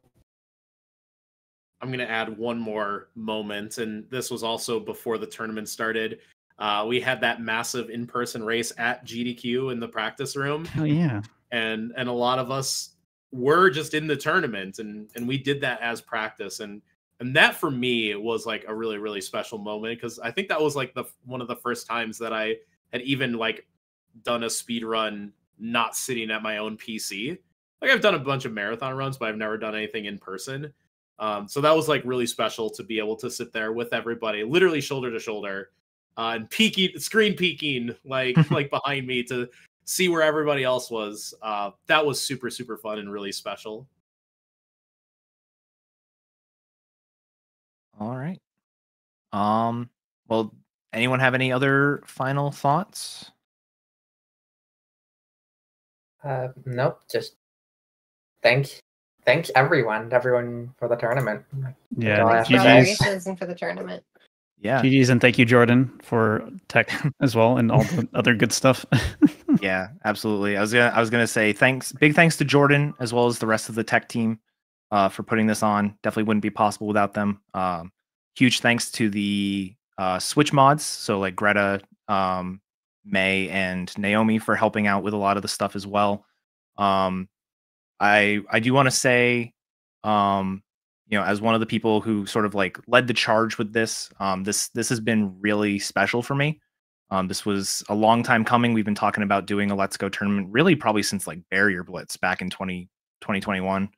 And just to see it come to fruition has been really, really awesome.